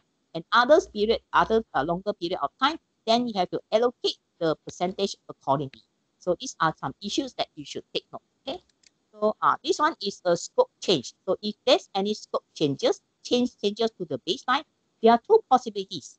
So this is your original baseline. So this is what you estimated on this tracking day. Today is the tracking day, but something happened. And now you want to change the baseline. So the baseline can have two types of consequences. It can end up, this is a new baseline A, and there's an increase in the cost. So after you change something, increasing the total cost to the project. So another change to the baseline plan, your original plan, it can be a change that help you to cut down costs. So this becomes your new baseline B cost, but it's decreasing. So a change can help you to end up with more costs incurred, or it can cut down the cost. There are two possibilities, depending on what kind of change you make. If something that is bringing something good, it will cut down costs. If the change is bringing something that is jeopardize your project progress, it will add more costs, so increase the project cost. Okay? So this is an example just now I mentioned. If any changes happen, you need to communicate. So you need to have a communication plan in your project. This is a conference center Wi-Fi project communication plan. That means what kind of information that you are going to disseminate. So this is a milestone report when you are supposed to disseminate bi-monthly. Okay, so every month times. Then what is the mode? Is sent through email or during meeting, document, and so on. Responsible, who is in charge? Which department in charge? Project office. Then recipient, who received this report? See? So this is called communication plan. So that means you always update. Remember earlier, there's one lecture also mentioned about, there's the 4 quadrant that the different type of people, you need to update them. Okay, I think in the test one also asked one question about this. Okay, the question 3, I think set by Dr. Hairo. That means you must communicate. There are changes going on. Something happened behind time. You want to do some catching up or whatever changes made to the resources or to the cost or the timeline, you have to update the different party. You keep them informed regularly. Is this party should be weekly report, that party should be monthly, that party should be bi-monthly, and so on. So this is called a communication plan. So identify what are the information you have to disseminate, when to send out, in what mode, who is responsible for sending out, who is supposed to receive the report. So these are all known as communication plan. So every project must have this. Okay.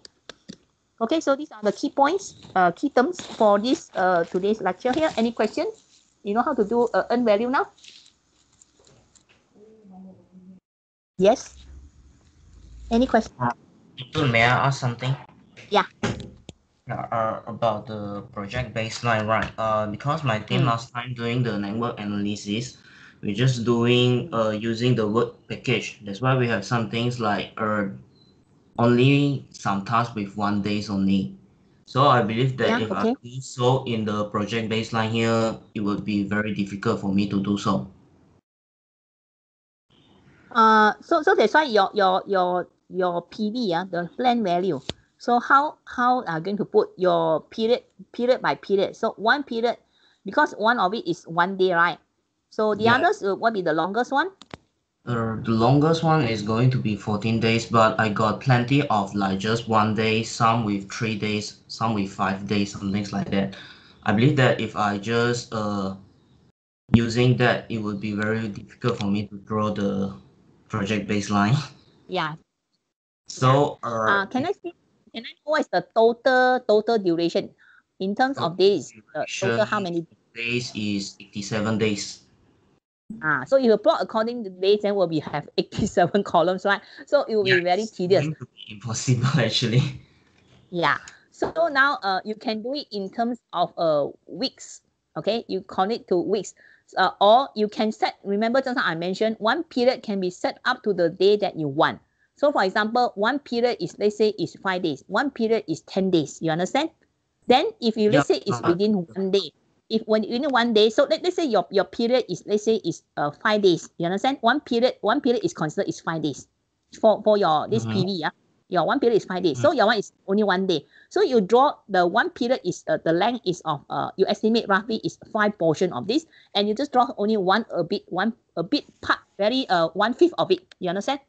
Yeah, I just want to make sure that this kind of thing is applicable because you just manipulate your period is 5 working day for one period, or you can set it my period is 10 working days. That will be 1/10 of it.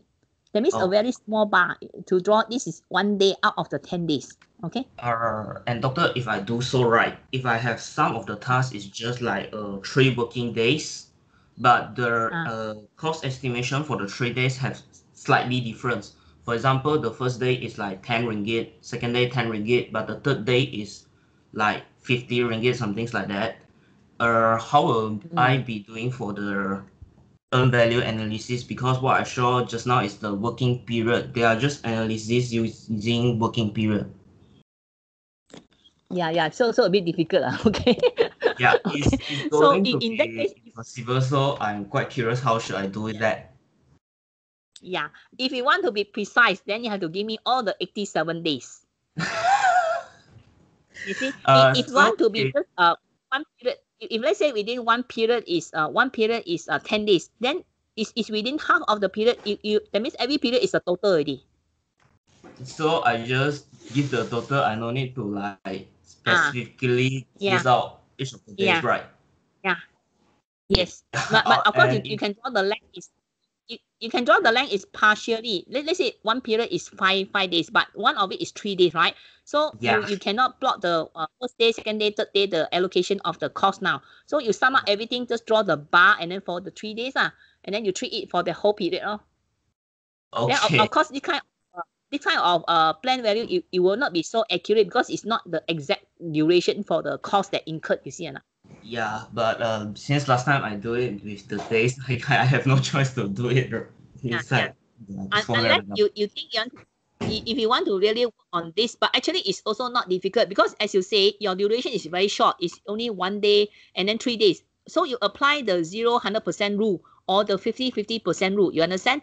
Then it's also quite easy for you to allocate the percentage of the earned value. But you have to plot quite long because your total is 87. So you have to 87 days long. Okay? Yeah, it will going to take a lot of page actually. Yeah. So you draw it you have to be smart how you draw it okay? How you draw.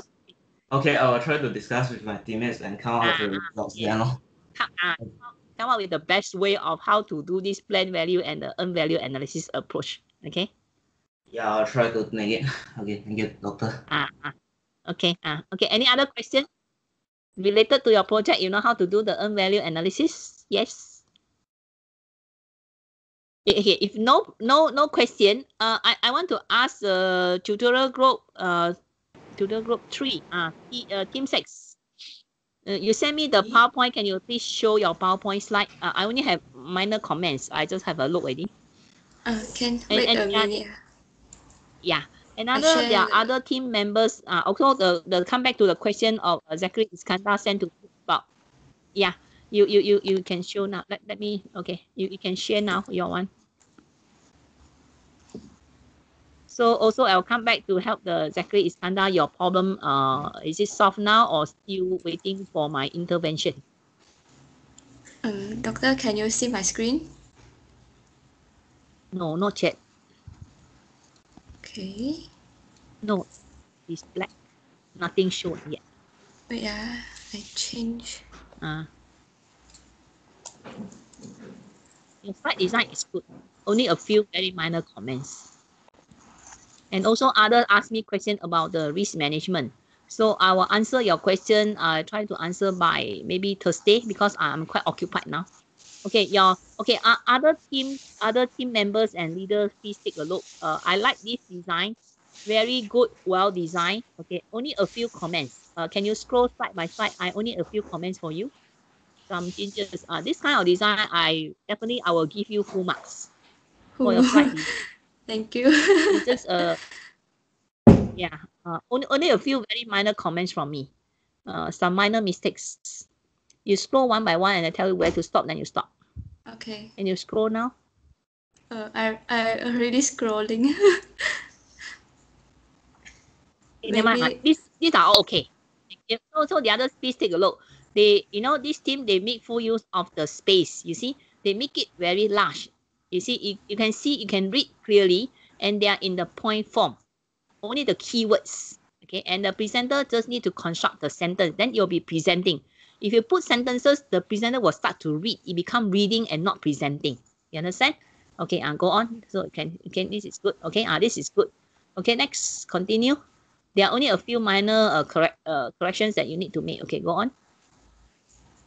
Next.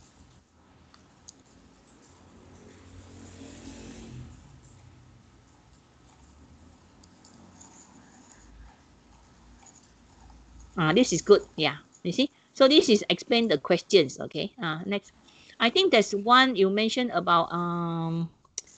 I think it's a process breakdown structure. I think. Okay. This one I have no comments on this. Okay. How you explain the hot question and the answers? I have no comments on this. Okay. I just want to ask all the students in my class here, have you all answered these HOTS assessment questions? Yes, can I have answer from you stop here first. Can I have an answer from all the students in my this TG2 until TG5? Have you all answered this HOTS question? Yes, doctor. Anyone? Yes. Yeah, all answer, right? All answer. So because they are showing the question and the answer. So if you have not answered, then it become biased. You understand or not? So that means you already see the question and then you may take the answer from their presentation here, and you know what they explain, then you just follow. Maybe that originally it was not what you are going to answer. That's why I need to know, have all the students from my class, this 202 here, all participated in the HOTS assessment. So please, all the team leaders, just check on this. Ask all your team members, go and answer the question now. Before this, no doubt your team is presenting, but you're showing now the slide, so they may able to see what is the answer for some of the question. Okay. I want to comment on this slide, the PBS. I think you don't have a numbering here, right? I didn't see any numbers, each level. There's no number, right? Yeah, I think we miss out it. Later we add it on. Okay, so this one, yeah, so level 1, level 2, and so on. So one way you can see other teams are very creative, because sometimes you this kind of dropping down of the boxes, you cannot tell which level already. So maybe you draw the way that you cannot show. So they use color. So use the color to represent which level is it. You can use that approach. Okay, next. Okay. There's one, I think it's deliverables. You would put the word closure. You should put the word project closure. You check on the slide. You put the word, I think it's deliverables. The different phases first. I think you mentioned the phases, and then one of it you put closure. You should put the word project closure. Okay? Just add the word project closure. And one I think is a mistake. This one. Yeah. Yes. This one you add project closure. Yes. Okay. Okay, back to the one just now. This is the responsibility matrix. Yes. Come back to just now the faculty. Oh, faculty. The faculty, you are in charge of faculty of engineering and FSKTM, right? Yeah. So you look at that slide. So I mentioned that you can use the building of that faculty to represent this is the faculty you're going to collect the data from. Okay, now you look at FSKTM.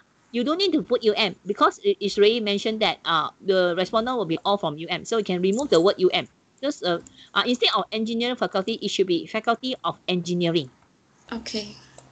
Yeah, instead of computer science and information technology faculty, it should be faculty of computer science and information technology. So actually our faculty, the name, the AND is, we don't spell AND. I think it's an ampersand sign.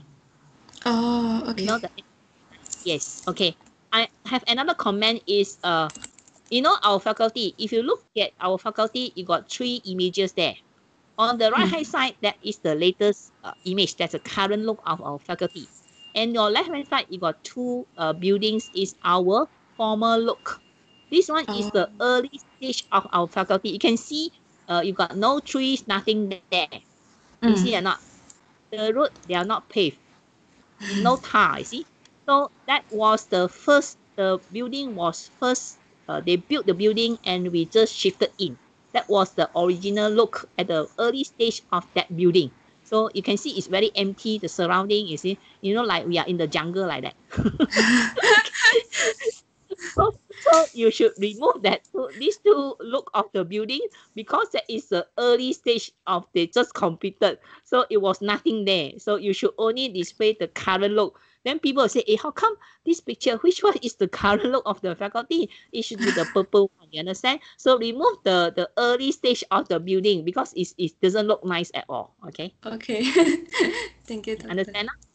I think that's the one I want to comment. Just scroll down a bit, got any more? It's only very few minor comments from me. So other teams, please take a look and then you try to, you learn the approach is you make full use of the space you have. You put the picture which are relevant and then it's meaningful. And the text font size is very big. You can see, they put all their members, their pictures, and then they make full use of the slide, the space you have. And you put the relevant icons and not something that is not relevant. Okay, so this is good. So I have no other comments. Remember the ampersand sign, AND, Faculty of Computer Science is the ampersand if you take note of this. Okay, scroll down. Okay, next. This one, same thing, the micro approach, you got the level on that. I'm not sure, I cannot remember. So you got the different level of that, then you just put the numbering. Okay, yeah, can. Yeah. The different level numbers, okay? If related, okay? Next.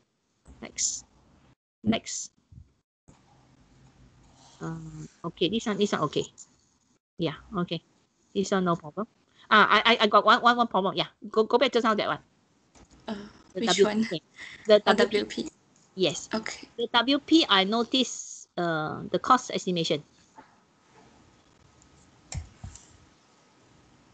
With the figures one. This one? No. This one is network. Maybe a little bit lagging. Not this one. Okay, you see, you take a note. Your WP duration up there, you put is work days. But down here, you take note, your work period is bracket hours. It is because this 6 is for hours, and then 1, 2, 3, 4, 5, 6 is for days. No, I don't understand. No, because you're up there, WP duration, you put there that this means is a work days. So I will interpret this 1, 2, 3, 4, 5, 6 means work days. Why become now work hours? It is because the 6 assigned here means 6 hours. The 1, 2, 3, 4, 5, 6 is hours, not day. The 1, 2, 3, 4, 5, 6 is days. Okay. But then the figure here represents hours. No need. Oh, okay. No need. So I just change it into days. Yeah. Then become very confusing. Okay. It become very confusing. I don't know what is the meaning.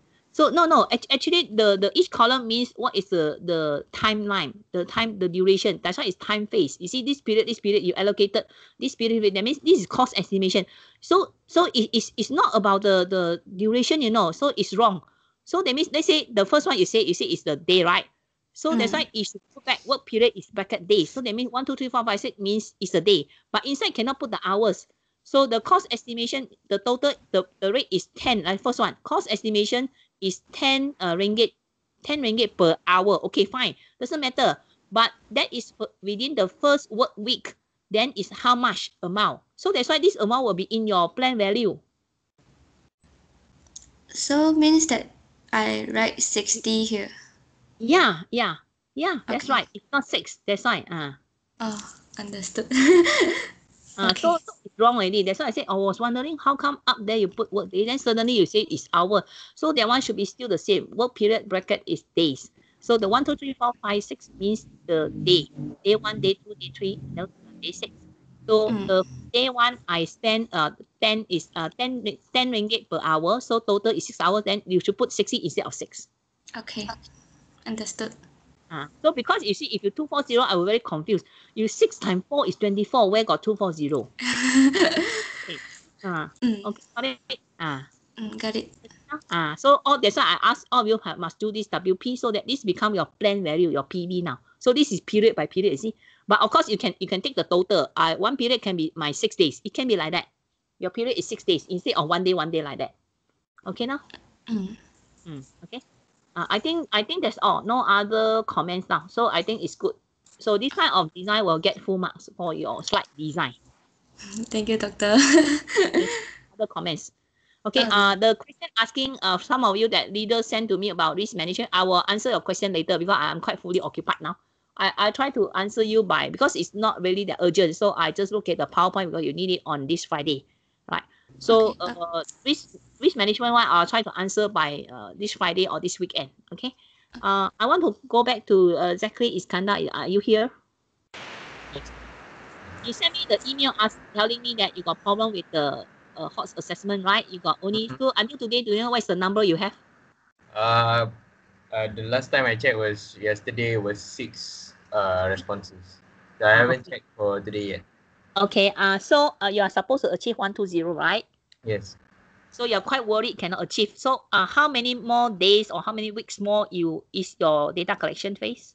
Supposedly, if without considering the lag, we have only this week. But if we include the lag, we're supposed to have another this week and next week. So that means 2 more weeks lah. Okay. Yes, 2 more weeks. But it seems that it's not achievable, right? It's quite impossible, right? Right now, what we are doing is that I'm telling my members to redistribute the links to the representatives, our friends in the faculties and the departments, and I'm also looking into getting the matrix number, the 3 letters of the matrix number of the old matrix number, so that we can send directly to their CISWA mails. So I'm trying to see how that works. Yeah, good. So you see, you're doing some corrective action. So you're monitoring and you realize something have gone wrong. So you better do something now before it's too late. So you have taken one corrective action 2 ways. Okay. So now I got another one suggestion is how to help you to solve this problem. So that's why I'm asking the tutorial group too. Jin Xiang is here. Yeah. So you told me your group completed, right, 120 sets? Actually the day I got something mistake because I total have 120 but 2 from FSKDN, so I got 118 only. So I need 2 more. Yeah. So you are supposed to collect data from which faculty and department? Faculty of Science and Faculty of Business and Accountancy. Okay, you achieve this 120 is before the timeline or after the timeline that your plan value, your plan schedule? I think it before. Okay, so you can see that means you have done, that means you have done something right that you can achieve ahead of time, right? So what have you done? So probably you got good friends, from all these faculties and department that they help you, right? Yeah. Okay. So now come back to Zachary Iskandar. So you are supposed to collect from what? Engineering? We are supposed to collect on Faculty of Engineering, Department of Biomedical Engineering. And then we're supposed biomedical, and then we are supposed to collect from API, APM, Cultural Center, and Department of Urban and Regional Planning. Okay. Can I know any of this HOTS assessment team are collecting data from engineering one?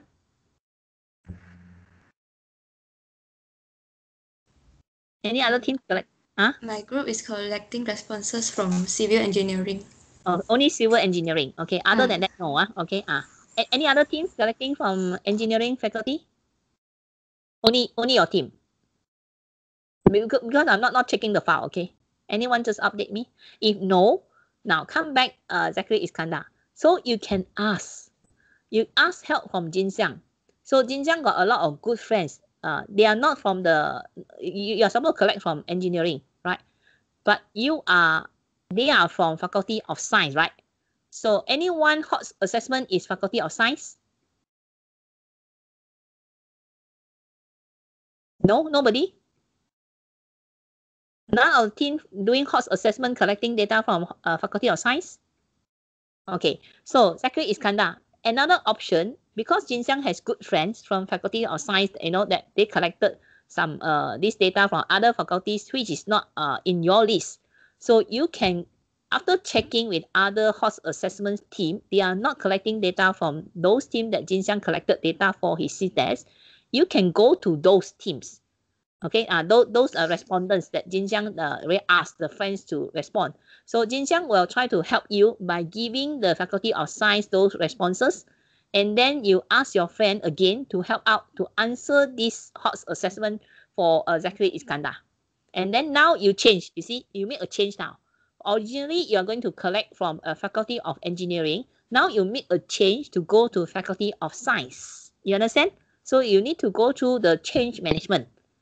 So of course, you still can remain all your Faculty of Engineering respondents. You are just expanding your scope. That means I try to get more respondents from other faculties rather than just within the faculties that I already defined. You understand now? So that means you try to get more by having a respondent from other faculty not in your original list. Okay, can Jin Xiang help out in this case? Give the you send an email to your friend asking those friends who already responded to you, and then you inform him that my another coursemate doing on HOTS assessment would like to ask assistance from you to help to answer their HOTS assessment form. So could you please help out, and then ask Zachary Iskandar. After that, you give the contact, and also you CC email, and then Zachary Iskandar do the follow up. Is that okay? So that's mean because I didn't use email to split my form, I just use normal WhatsApp message. It's okay. Then you talk to your friend first. You ask the contact email from your friend, and then ask your friend to provide the list of email to them, because this one they need the email. They want to send out personally invitation. Okay. Can. Yeah, you ask your friend to list down all their friends. Okay, list down all their names and then the email addresses. Then you pass to Zachary Iskandar and you tell him that my coursemate is so and so, and then his name is this, and then he will just follow up and then contact you and then send you all the invitation messages, and then from there you participate in the HOTS assessment. Then Zachary Iskandar, you'll be quite safe because you just ask help from your course-mate's friend, okay? And if they are very cooperative, then they help you, then you should be able to achieve quite a lot of respondents within this week. Is that okay?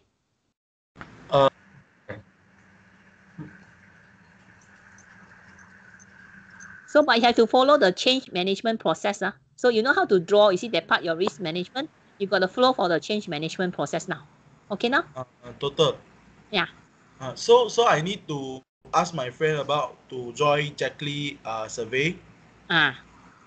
Then is my friend okay? Then I pass my friend details to Jackley. It's me and that. If you want to ask his permission first, of course you can. You just tell him that because they had it's very poor respondents, hope that they can help out in this, and then you tell him that it is something also good for them, so that they know their higher order thinking skills. Okay. Okay. So it's good to get his permission first. That's a nice way to do. Okay. Okay. So Zachary Iskandar, is that okay now? Yes. That will be fine. Okay. Right. So anyone else got some issues or problems that you need my help to intervene and come in and help you to solve your problem? Yes or no? Any more? Then I'll help you now. Other question I'll try to answer by Thursday or Friday. Doctor, I want to ask some things about the survey. Yeah, okay.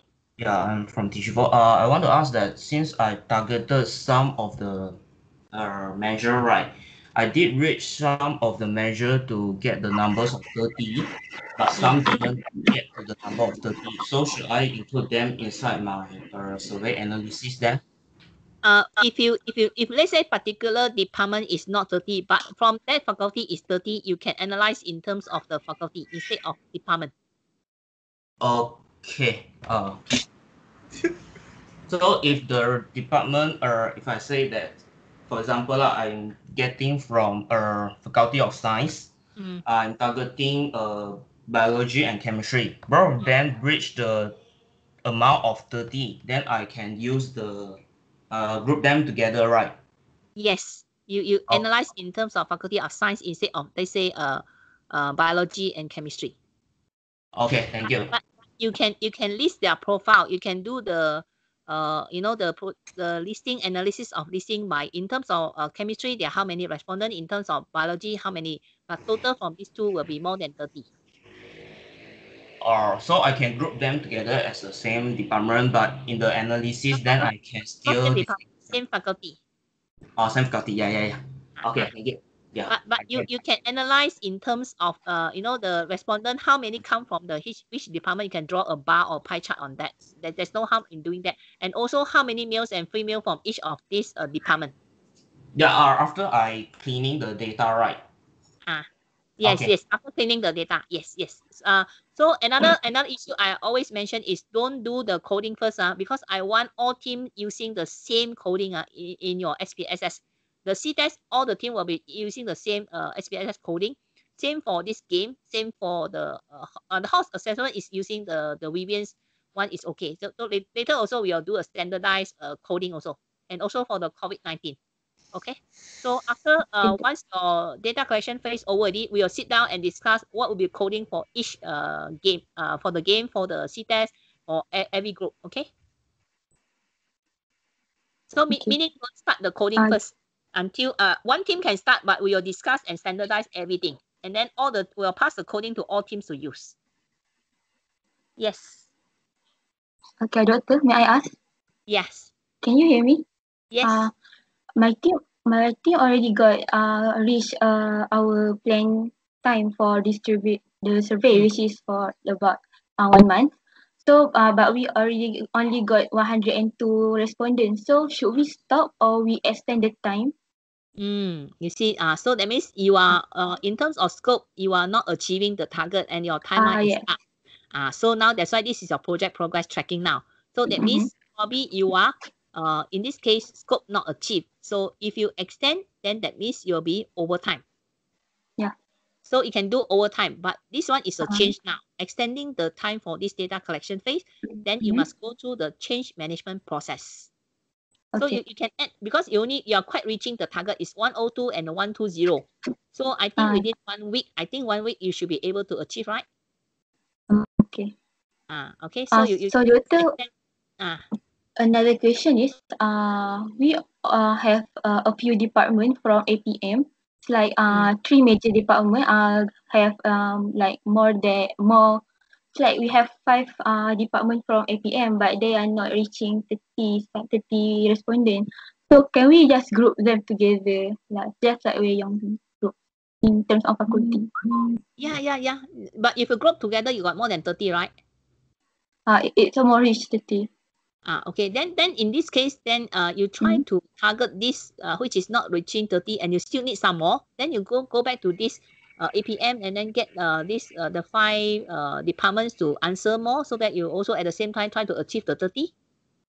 Also, and so that later we will have like faculty from FSKTM, but it's only focused on software engineering, and then but we still focus when we analyze it, we will focus on faculty or department or mix of them. If you can analyze in terms of faculty, in terms of department also can. It's up to you to analyze one. Okay. Okay. I think okay. Thanks to the Okay. Any more questions from any one of you? For the data analysis, sorry, doctor. For the data that we need to wait for the coding, right? Yes. Of So- course you can if you know SPSS, you can do a coding. For example, I mentioned that let's say you use F to stand for female, M for male, something like that. You can do the coding first, but one team do it, not all the teams doing it. And then later we want to come down and sit down and discuss, and then we standardize all, and then we send to all team follow this standard coding. Okay, so since we extend our distributing survey time, so we will push the coding and the other parts ahead, right? Not necessarily, because coding you can do in parallel now. I see. Every team you can draft your coding, then later we'll sit down and discuss. We compare all the teams' coding. We have one standard set. Okay. So so in the coding we only put the raw data, right? Like the number of the ID. No, the coding means okay, M stand for male, F stand for female. Okay. So later in the SPS, I don't know whether you will learn SPSS. So in we already learned it. So you know, right?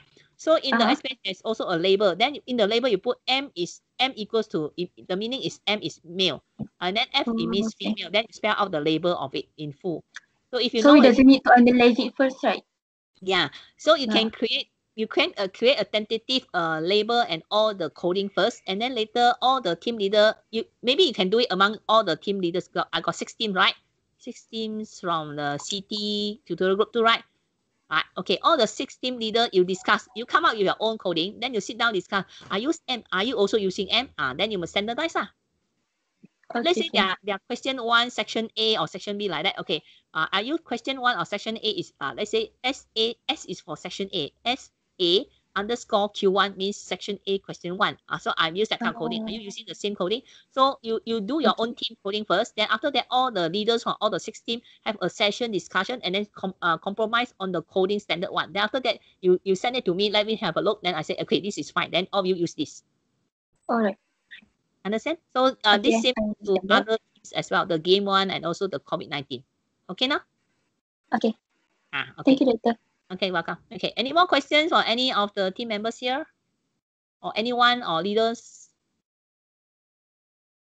Okay, if you got other question, if now you don't know what to ask, later you got question, you can send an email. I'll try to answer over the weekend or by this Friday.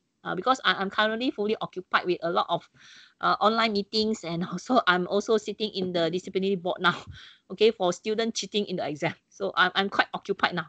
Okay, so any question, just send through email. I'll try to answer. If not, then will be after tutorial session or after lecture. Actually, today supposed to have tutorial 4, right? So I think I want to postpone to this Friday. Is that okay? Doctor, by the meanings like postpone to this Friday, I thought this Friday is presentation. Presentation, yeah. Doesn't matter. So after y'all finish the presentation, then only we discuss.